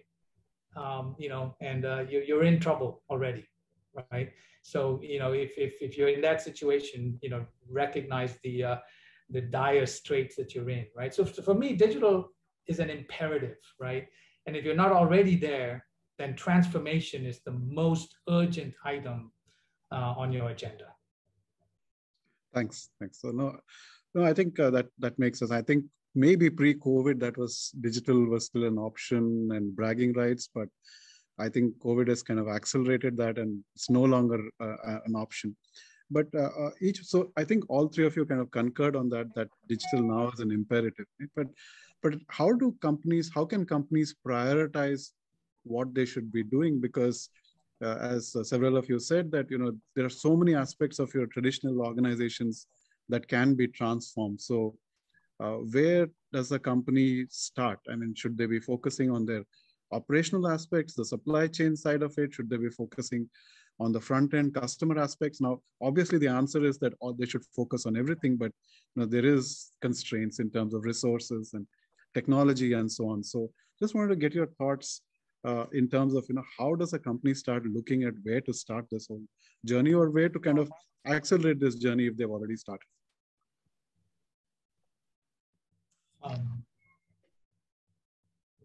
Ladies, I could go ahead. I think, Prof, the customer is the obvious right answer, right? I mean, it has to be, right?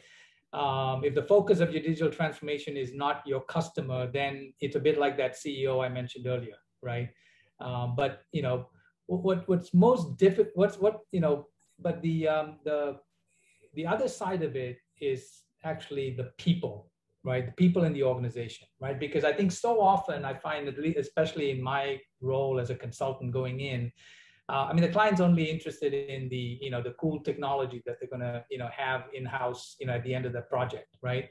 And they completely miss the fact that it's actually about their people, right?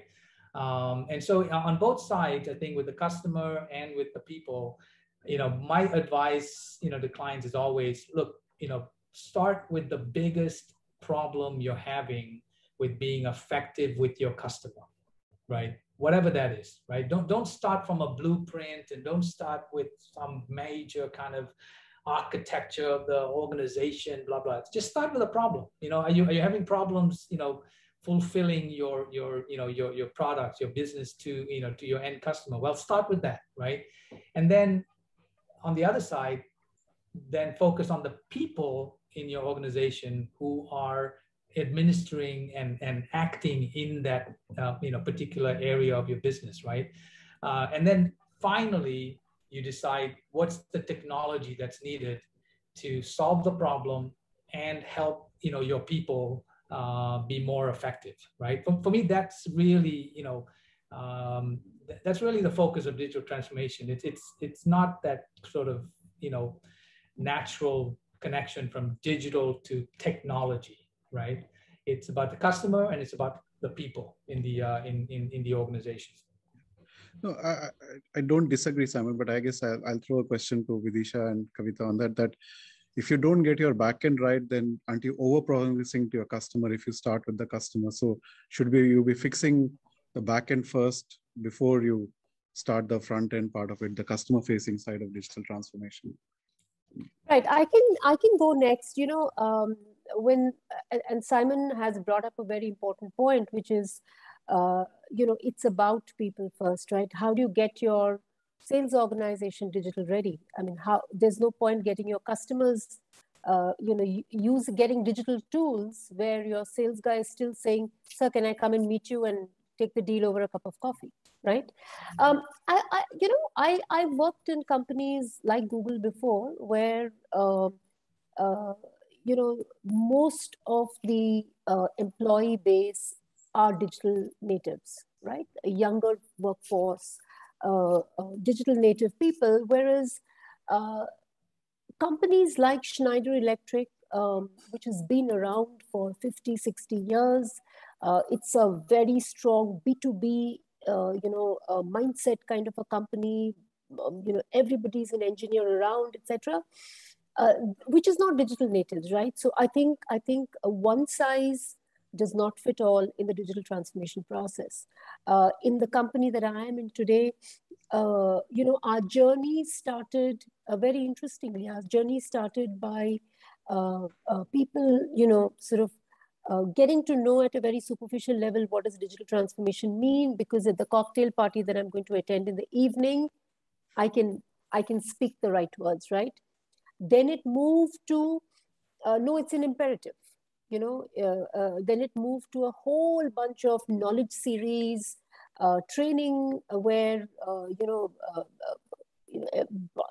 employees at different levels were trained about some of the basics of digital, etc.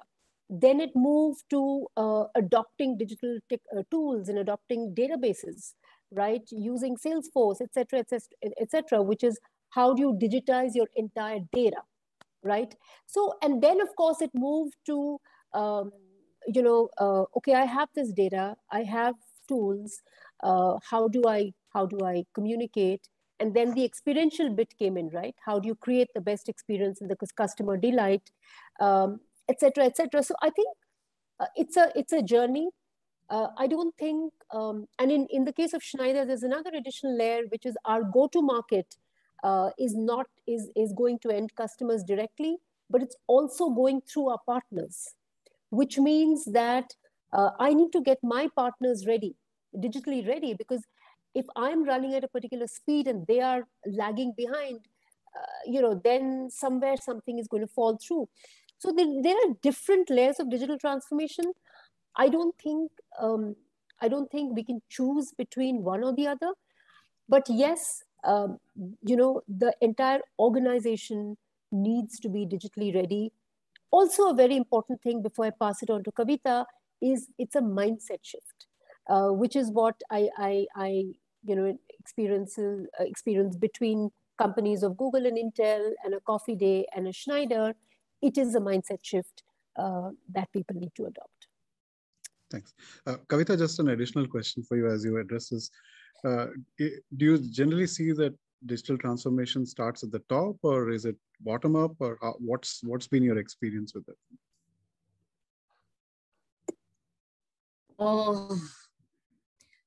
So you have to have everybody believing in it, and the people in the leadership roles have a very, very, very important role to play in terms of, because like Simon was saying, it's about people. And I'll add to that, the fact that there's people and then there's culture. So culture gets driven from the top. And therefore, it's extremely important for the top leadership to be completely driving this. So organizations like ours actually have things like a digital council, and then we have a young digital leader. So, because as far as digital is concerned, it's a lot about reverse mentorship also. So it's about, having younger people. So typically you will have your boards or your management committees comprising people above the age of 40. But as far as digital leaders are concerned, we have a young digital leaders forum also, which comprises people in their 20s. So there is the role of the top, because the culture gets driven from the top, but there is the role of young people to keep bringing in fresh ideas, driving those, and these young people have to be extremely empowered, and so that they can drive ideas, and possibly entirely drive the delivery of new projects. Now, coming back to your question about, where do you start, and whether it's the customer or whether it's technology or processes and so on. And also about your question about, how do you drive other priorities?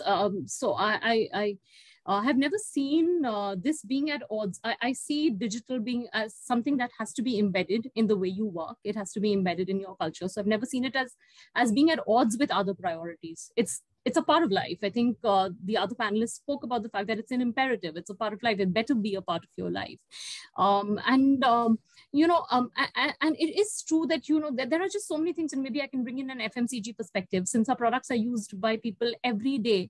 If you are not listening, your consumers are online, living their lives online, and it's not just or their lives on WhatsApp and so on. And if I just talk about things, if you're not really able to track conversations about your brands or know what's happening, you can't fight. This is the day and age of fake news. I think in the last 2 years, we must have fought 25 bits of, big fake news, right? From, let's say, we sell a brand of flour, Ashirvad Atta, which is India's #1. I think it's globally also one of the largest flour brands. And there was this entire fake news spreading about how, atta is made of plastic, or, stuff like that. So I'm just giving that as an example. If you're not listening, then there's a whole conversation that's happening about your brands, which may not necessarily be true. And you're not, you could just be left behind. You might not know why your sale is dropping the way it is. So it's really important. So it's not about, you do not have a choice anymore. You've got to listen. One is to just manage your reputation. But over and above that, if you're really listening, there's a lot of insighting that is to be had by listening. But as far as I'm concerned, it's about, it's, if you have started your journey early, then you're no longer jostling between priorities. So you're already, because at every end, whether it is for us, our customers are also the millions of kirana stores that you sell to. Of course, during the pandemic, there was this whole acceleration towards e-commerce. But even after that, 90% of business lies outside of e-commerce for FMCG.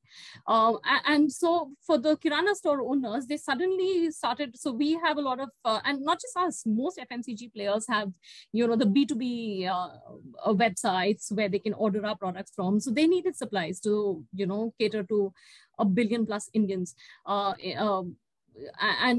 we found that there is, you know, that level of customer also who have happily adapted to a lot of offers that we had in place before the pandemic, but may have found lesser adoption. But through the pandemic, where you couldn't necessarily service as many outlets directly, we found a lot of adoption for things like, you know, our B2B apps and so on.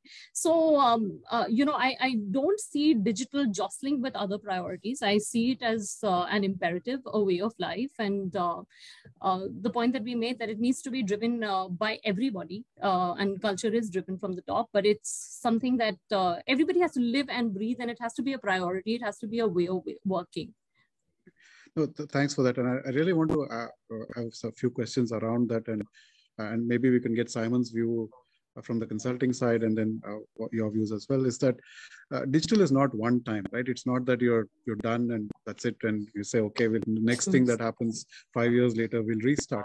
It is going to be continuous. It's the speed of transformation and disruption has really picked up. So how can organizations really create a culture which can be agile, especially large organizations, which all of you represent? How can they build in that agility within their organizations to be able to absorb what's going on, sense making of what's going on, and actually implement this change? So I like to get both from Simon's view as a consultant, and also Vidisha and Kavita's view in terms of, you know, Kavita, you did already give a few examples of, you know, innovation councils and all, but just wanted to get your thoughts on that. Yeah, no, I think, you know, I think it was Vidisha that mentioned earlier, you know, culture, right? I think it's so important, right? Because, I mean, digital transformation cannot be a project, right? It just cannot be, you know, some initiative, right? That you know, you're going to run for 6 months or 9 months or whatever it is, right? It might start off with engagement with you know, a firm, a consultancy, or somebody to come in and just kind of get things put in place, right? But it has to be embedded. I mean, if the culture of the organization has to change to embrace digital, right? And if that happens, and the priority, you know, the true north is always digital, right? Anytime you come to a choice where you can go with a digital option or go the old-fashioned way, if the company had a culture that always chose to go down the digital path, right, you're on the right course, right? And so I think it's really, it starts with that, right? And then it's also kind of the wherewithal, right, and the if you want to call it grit, to just kind of push through, right? Because, you know, it's not simple, it's not easy to transform. As I mentioned earlier, you know, one of the biggest hurdles you find is your people, right? Because you bring in this amazing technology, and then you find that, you know, your people are actually struggling with it. So whatever gains you expected to get from the technology, you're now losing because your people are less productive and are having difficulty, you know, dealing with it. So I think, you know, it's a culture, you know, and then it's sort of this longer term focus, right, and discipline, you know, to kind of be always looking out to make sure you're making the right moves towards that end goal of becoming a digital organization, right? Right. Thanks. So I just want to add on to that, and maybe Kavita and Vidisha, you can react to this, is that, you know, especially large companies, and I've worked in several as well, we're very process driven, right? We have a process and a manual for everything. But now we want to be agile, and we want to, you know, rapidly change. How can companies manage these contradictions? Because you do need processes. You're a large company. It can't be laissez-faire all the time. But at the same time, you need to be agile. And so how do you manage this conflict? Are these conflicting messages to your employees that your T&D has to go through 7 steps, but be agile when it comes to innovation? You know, and again, maybe I'm giving very old-fashioned answers, you know, but sometimes old-fashioned fashionable, right? You know, for organizations which are large, which are process-driven, which are multicultural, multi-age group driven, etc. Honestly, in my experience, we've seen it is driven through KPIs, you know, whether we like it or not. You know, we tried the non-KPI route, but then, you know, then it becomes an initiative, right? Then it's, so I think to make it part of your, you know, your part of your way of doing business, part of your performance appraisal, I think drives it at the end of the day. That is one. So that's the way you, like I said, in Schneider, there are two ways. One is digital is our product, and two is digital is the way we operate.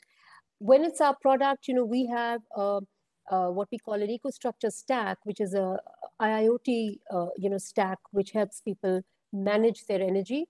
That's clearly KPI driven, that X percentage of your business has to be EcoStruxure, you know, et cetera, et cetera. The other part is how do you do business using digital tools? You see, when we started off, digital was essentially an experiential a tool, experiential, you know, a marketing department driving digital. Today, we've moved it, not completely, but I think the endeavor in the next 4 years is to move it completely to become a commercial tool, which is we do business using digital tools, e-commerce being one, you know, marketplaces being the other, different models of e-business, right? You'll be when I say this to people, you know, they're actually quite surprised, because Schneider Electric, being a B2B business, you know, we have this beautiful target audience definition of being an electrician to a CEO, right? Everybody in between is our target audience. Today, we have mobile apps for our electricians. We do business with mobile apps, right? So we started that many years back. So I think coming back to your question, in process-driven companies, it has culture is a very important part, as Kavita and Simon said. Two is it needs to be part of your performance appraisal. Otherwise, it's difficult to drive it. I mean, very simple, very old-fashioned way, but I think that way still works. Got it. Thanks. So, Kavita, a slight variation of the same question to you possibly is that obviously in the FMCG business, a lot of the competition is coming from these newer startups, right? And they're able to scale much faster than, say, traditional companies. When we launched a product, or when I launched a product, say 30 years ago, it took a long time to get market share. But today, these startups are growing much faster. So how, as a large company, how can large companies kind of, you know, be agile to deal with a lot of competition that's coming from these newer disruptors, startups, whatever you want to call them? I'm going to answer both questions. I'm going to answer the one on process, because I actually think that digital does not in any way, so it's not like processes delay digital. In fact, digital has enabled you to do things much faster. So I remember when I started my career, a pack test would take you 3 weeks. You know, so you would have something called CAPI, which was, and PAPI, which was paper-based testing, and CAPI was computer-based testing, and you would still take 3 weeks if you were doing an all-India pack test. And I remember when we were launching for Bell, which is luxury chocolates, we did our entire pack test, I think, in maybe a day or two, because you had your, you know, so you can still do the process and you can do it a lot faster. If you have e-stores, so I remember in the early days, you would do pilots in markets, right? A product launch would be piloted, we call it STM, and you take your couple of months to get results, but you were actually having to do the physical grind of launching across a large number of stores. Now you can put your products out just on e-commerce, and if they survive, depending on how they're doing, and you're getting so much data on a daily basis. There was a time when you would have to, you know, actually get trackers. Your sales team would be filling Excels while also selling, so that you would get trackers. Now you have everything available to you digitally without people spending time on these non-value-added activities. They can just focus on the selling. So I actually think that for a process-driven company, digital is a huge blessing because there's just a speed that's been shortened. You can still do all of your processes. So, and I give you some examples. Now, coming back to your question about startups. So actually, to be really honest, getting scale. So when you talk about scale in FMCG, getting scale, so the numbers for a startup will never be the sort that excite me, you know, in the sense that, and I'm talking FMCG startup here, but there are a lot of good ideas there. So they may not have the scale, but we can add value to those startups. So, you know, I think it's important, and you find this happening in FMCG. You find a lot of players doing this, you know, because for us, there's just a lot of business to be driven. So not every great idea will be born out of like a big FMCG company or any large companies. And the smaller companies may have great ideas, but they would be bootstrapped and they can't scale up in the way that we can. So I think it's a great opportunity. There's a lot of win-win that can be had if you could, you know, partner them, invest in them, help them achieve scale. So I see it as a great, I think it's a great boon. And I think there's a lot of win-win that can be had. We can help them get scale. They can get access to better R&D through us because, you know, we would, large companies have great R&D. We understand regulatory much better and things like food and highly regulated. So there's a lot of scope for partnership. It's just that they don't get the scale, but they have great ideas. And the trick is to recognize those and partner people and help them achieve scale. I was smiling when you spoke about the first part, because when I started my career in market research, or if I had to do a survey in Guwahati, I actually had to print those things, take a train. It would take 3 days to reach Guwahati. Now it's all online. No, it's a great thought that actually you can still be process driven, and digital enables that process to be done much faster and you know, I'll give you a very interesting example. So when we had the lockdowns, one really missed your market visits. So in FMCG, you go and work the market and you miss the market visits. And it was amazing because all the retailers, we could start doing our market visits through Zoom. So we would be at Dukaan Dikhaiye, show me your stock, and I see what you're stocking right now. So you can even do your market visits online. So I think digital has really enabled so much. You don't have to, I think we did some 640 market visits at that point in time, all online through Zoom. Do you ever want to go back into the market?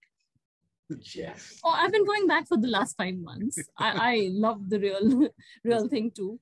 Yes. So, Simon, you know, our previous speaker, Professor Sunil Gupta, was one of the leading professors at Harvard in digital.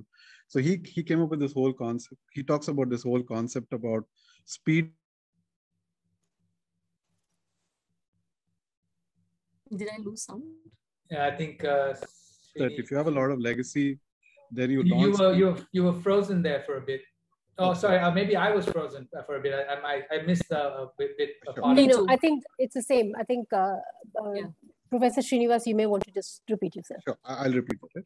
So Dr. Sunil Gupta, who was the keynote earlier today, was talking about landing docks and speedboats. That if a company has a lot of legacy, then the best is to kind of create these speedboats which are of innovation rather than trying to innovate the mothership. Right? So you obviously deal with clients of all kinds of types and sizes. So is there a recommendation that, you know, a company should either, you know, try and change the mothership or launch these speedboats? You know, is there a way you can take a decision around these kind of things? Or yeah, actually, and you know, I think I'll be remiss if I don't also answer the process question, because you know, both my esteemed panelists have taken a stab at it. You know, and I'll tie it into this question you asked me, right? Because I don't think it's a either or, right? Because if you look at the way we deal with digitizing processes, I mean, the processes are there. You know, we as humans, we cannot operate in a world without process, right? And so, you know, when you start digitizing processes in an organization, what's interesting is, you know, the first few that you do are going to be tough, right? But what you find is as you start doing more and more of these, right, what you did in the first, what you did to digitize the first few, you find that as you do the next, you know, 4, 5, 6, and then the next 20 and 30, you're doing less and less, because a lot of the stuff that you built in your, you know, in those initial processes are reusable, right? And that is, by the way, a best practice, right? So in that same tone, you know, you can almost rebuild the mothership, right, by building, you know, smaller, you know, I think, you know, Speedboats is what you call. Right?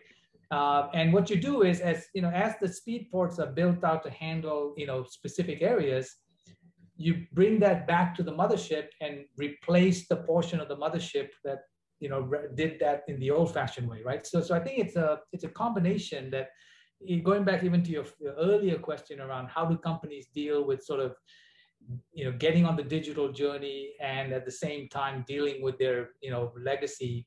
I mean, it's no longer it's a choice you have to make, right? Because I think there's you know, the technology and the way we, you know, the capabilities we have today really allow us to have the best of both worlds. I mean, you know, it's as tough as that could be. You know, you really could, you know, get the best of you know, both worlds here. So if I understood that right, then it is kind of better to fix the mothership as well. And I think that's more or less what Dr. Sunil Gupta said, that if you launch the speedboat and it goes too far away from the mothership, then you're left with a mothership that hasn't changed. So he said you need to have those links back into the mothership. I mean, he was using a shipping analogy, but yeah, I guess that's essentially what you're saying. So a related question to that, and Vidisha, a company like Schneider, and again, you know, please don't share anything that's confidential, has grown through acquisitions over the last many years, right? You made several acquisitions. Do M&A activities help you in your transformation? I mean, are they, and if you could also kind of give us a sense of what do some of these companies bring to the table? Vidisha, sorry, you're on mute. Sorry. Again, I don't want to generalize things. I mean, you know, with companies which are growing with acquisitions, there are a huge number of positives, but one thing which is constantly that we need to do is work on our culture, right? Because, you know, what is your core culture? Because you're growing by acquisition. So then there's a new culture coming in, et cetera, et cetera. But from a digitization standpoint, I would say depending on what the M&A is with, what kind of company it is with. If it is with, you know, if it is with an agile-driven, you know, software startup kind of company, for example, quite recently, you know, there's a company called Aveva, you know, who we sort of acquired a few years back, and they are in the cutting edge of digitization, right? So they brought in a lot of best practices and, you know, software tools and you know, demonstrated from a sales organization, from a business organization, how to use the tools, how to be extremely efficient and productive by using digitization. So, but then you also have companies which are even more, I don't want to name companies, but older in their thinking, they haven't even started the digitization journey, then it's a very different thing, right? So it really depends on what is the kind of acquisition that's happening. And, you know, do we need to go back to a 1.0, which we started ourselves 10 years back, or can we learn from the other acquiring companies? So it really depends. Okay. Anybody else would like to add to that in terms of whether M&A is a good way to get agility and to acquire new skills? I'd go back to the speedboat. I mean, and you could make an acquisition that could be a speedboat, right? You know, that ends up sort of replacing or adding to something that you had in your big ship, right? I love that analogy. I'm gonna use it all the time now. The big ship and the speedboats, right? I got this picture of a whole bunch of speedboats going in one direction, replacing the ship, right? So anyway. Yeah, so he actually talks about landing docks and speedboats, and I've been teaching this concept for a long time, but it's only today he told me, saying, do have a rope between the speedboat and the mothership, otherwise it'll go too far and you won't be able to do much. So I have to go back and correct all the years of teaching that wrongly. So I actually want to move on to a slightly different topic, and it's quite surprising. We always, I mean, I attend a lot of these discussions and I also moderate a few of them.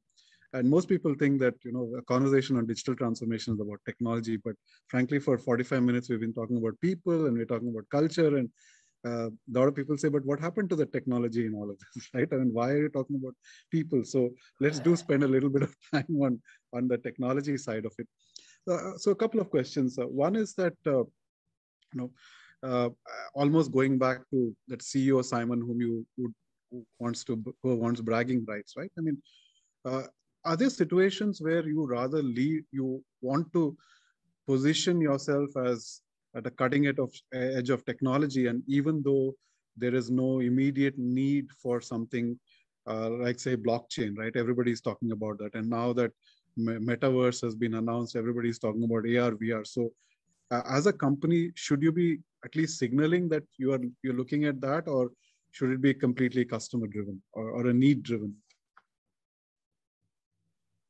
I can go ahead and start. I think, the wonderful thing about the world today is you don't have to get an SAP, right? You don't have to get an Oracle. You don't have to get a JD Edwards that kind of comes in and you just have to get it all or nothing, right? The wonderful thing today is you can pick and choose, right? I always make the analogy, if you've ever visited Singapore or Malaysia, right? It's sort of this analogy of the restaurant where you sit down and you got one menu versus the food court, right? Where you can sit in one space and get everything and anything that you desire, right? And it's the same with technology today, with cloud and with shared services and that sort of thing. Sorry, I got something in my throat. It's a whole new world out there, right? And you can actually pick and choose the right technologies. It doesn't, the homogeneity is no longer required, right? A heterogeneous technology framework, right, is much more powerful, today, right? So I think that the technology, it's important, right? I think you want to make sure that you're not, you're not missing a big technology turn, right? And you're not kind of, behind. But at the same time, you don't want to just get the technology because it's the coolest thing out there, right? It has to be practical and applicable to something you're trying to solve, right? I think that's the piece we always, tell our clients is, look, yes, you probably want a virtual agent in a contact center, but first ask yourself, how are your customers going to deal with a virtual agent? Are they ready for it, right? And that sort of thing. So, great, thanks. And I'm sure he was misquoted, but Steve Jobs is supposed to have said that if I ask my customer what they want, they wouldn't know it. But I think he really meant they wouldn't be able to articulate it. But I really wanted to extend that question to Kavita and Vidisha, that are there situations where you sit down in a meeting at a senior CXO meeting and saying, hey, this is a new technology that's coming in, where can we apply it? Or do you wait, or do you actually go customer saying that this is an issue that we need to solve and what's the best technology? But are there ways sometimes where you do it the other way around as well? Okay, go ahead, Kavita. Okay. So it's true that, if the customer always, knew what they wanted or was always able to articulate, what had to be done next, then there's no role of insight, then everybody would be doing exactly the same thing. And my experience is that the best of ideas have never really been, no consumer would have ever said, something that would have really, let's say, opened up the market for you or helped you gain market share. It would have never been necessarily articulated by a consumer. It would have been something that you would have observed and you would do a lot of joining of the so yeah, that is true, but you don't use technology for the sake of using technologies, which is exactly what I think Simon was saying right now. There has to be an end. You have to be able to envisage the end. So just because the consumer didn't articulate it doesn't mean you're not going to do it. So I remember we were using on a lot of our websites also in the early days, we used to have a virtual assistants, chatbots a lot earlier, because there were certain parts of the country where people needed a lot of help with recipes, with a product that we had. So the chatbot would help guide you. So, what plan your meal, plan recipes, etc. So when you're using it, we might have been among the first people to do it, but it was to solve a consumer problem, whether stated or not. So that's the way one sees it. You don't use technology for the heck of using technology, because then that's not going to get you anywhere. And then that's the end of experimentation, because you should be able to answer as to, you should always have an answer as to why you did what you did. So you'll always have to answer a problem. And the beauty of it lies in being able to do the inciting, join the dots, because the biggest problems are never articulated. I just want to add one more thing. I think both Kavita and Simon are saying this, and I just want to, sort of sum it up by saying that define the objectives of digital transformation. In our case, we say it is about a digital, it's about an end-to-end digital customer journey, right? And what is that customer journey? It is about customer delight. It is about making it easy to do business with us, anywhere, anytime, regardless of the tool. So I think it is defining why you're doing this digital transformation. Define the objectives, and I think then there's enough out there today. I think technology is never, we're spoiled with choice, right, to a large extent. But do you have a team that tracks the latest technology developments? And we have, at least in Schneider, we have an entire digital team. It's called the Schneider Digital Team, which is constantly, advising us on the latest and the greatest technology tools that we can use in which customer journey. Again, defining the customer journey is very important. A quotation tool, maybe very, very important for a sales organization, but to track consumer insights, through conversation tools, etc., may be important to a marketing organization. So it really depends on the customer journey and what tools are required where. Simon, sorry, did you want to add something? I was actually just going to say that, that technology today, I mean, it's so cool in that, even though there's so much variety today, right? I've had one of my young consultants, challenge me that, the technology today is much more complex and varied than when I was coming up in technology consulting. And I always tell them that, actually it's completely the opposite, right? Because the difference between SAP and Oracle, I mean, there was almost nothing the same between those two, right? But today, if you look at the difference between Microsoft and Google, right, you can make things work together so easily, right? So the technology kind of world we're in today, I mean, interoperability, sharing, it's such a liberating, kind of stage that we're in. So much more than back when when I was starting up in this space, right? Where you just got locked in and that was it, So it's wonderful. Sorry. Yeah. But the other side of it, and I hear this quite a bit, even in my consulting life and now, is that because we are spoiled for choice, we are also, the scope of making a mistake is also larger, right? I mean, Sure. How do you balance that? I mean, on one hand, there may be a technology that's been used for the last 5 years and it's stable, it's proven itself, but then here is this new thing which is cutting edge, which can take you to a different level, but you don't know whether it'll work, right? Or whether that'll even be the industry standard. So do you get into these kind of discussions, and how do you solve this problem between, say, stability and something that is cutting edge? Yeah, I'll start, and then obviously, Kavita and Vidisha, please add on. But I think you said it earlier, right?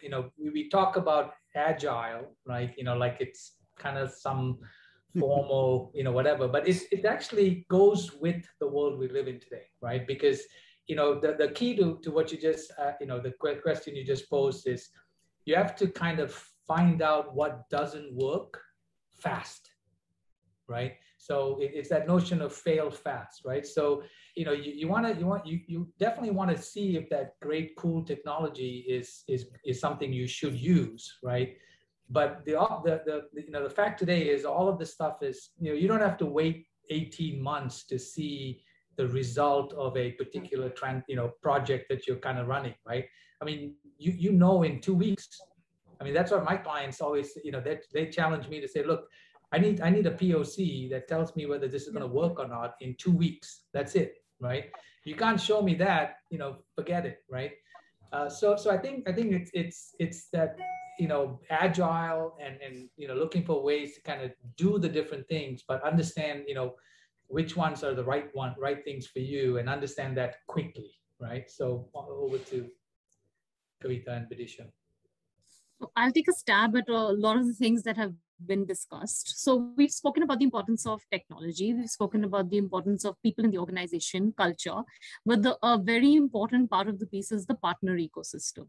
And just as it is important for us to have, and you know, I think we've crossed that stage where you have to have a digital team which sits outside of your marketing team or sits outside of your SBU.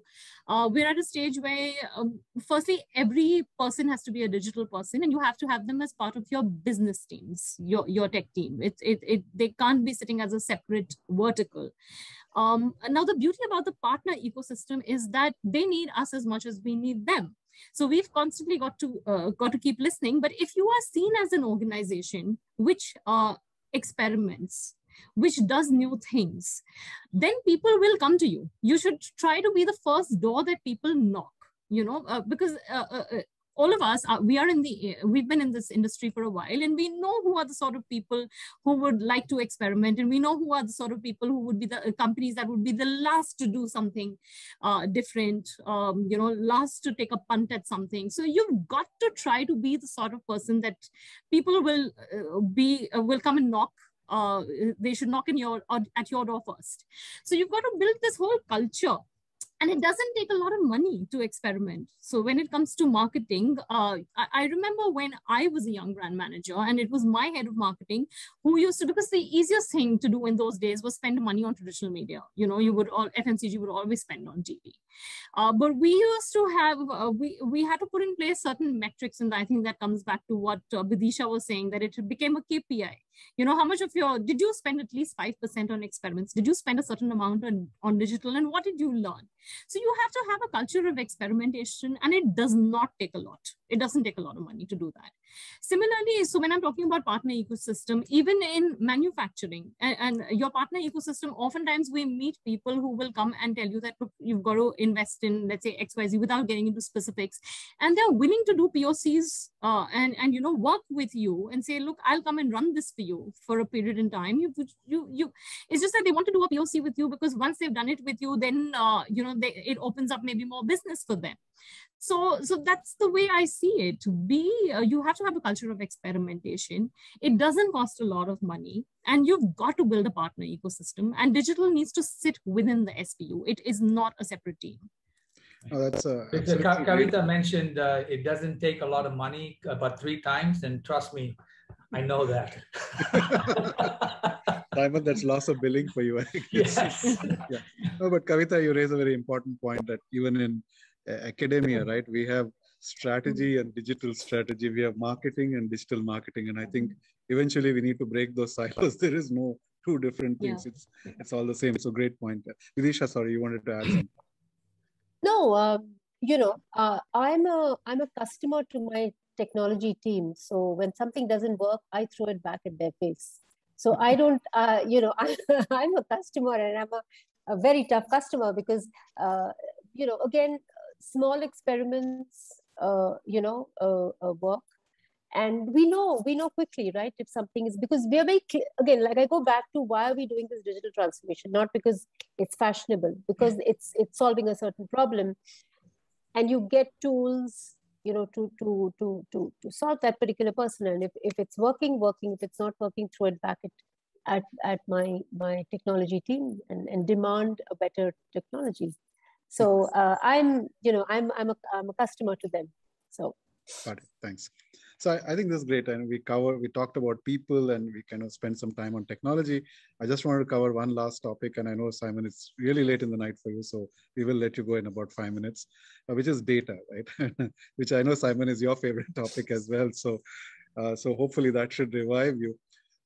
So just wanted to talk a little bit about, you know, big data, and especially the dark data side of it, right? I mean, have we gone to the other extreme where we have so much of data that we really don't know what to do with it?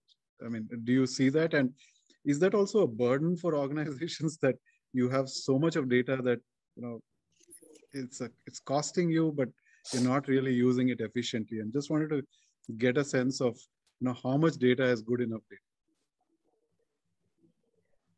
I can start with that because I don't agree with what you said. For us, data, is the new oil, or so to speak, because for a B2B organization, and I've worked in B2Cs as well, but especially for a B2B organization, the funnel is very, very important, and what comprises the funnel, right? And what set of data constitutes your top of the funnel versus what constitutes your bottom of the funnel, etc. So for us, not a single piece of data gets wasted. I mean, data is looked at again.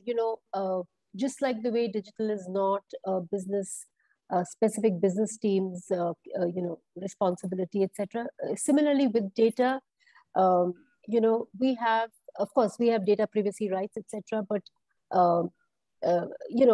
CXO and CXO's N-1 all are looking at the central database by which constitutes the funnel every day, and every week we have data-driven meetings saying, I'm seeing that the top of the funnel is stagnant, it's not moving down, and of course from that data comes marketing strategies. Am I going to do account-based marketing?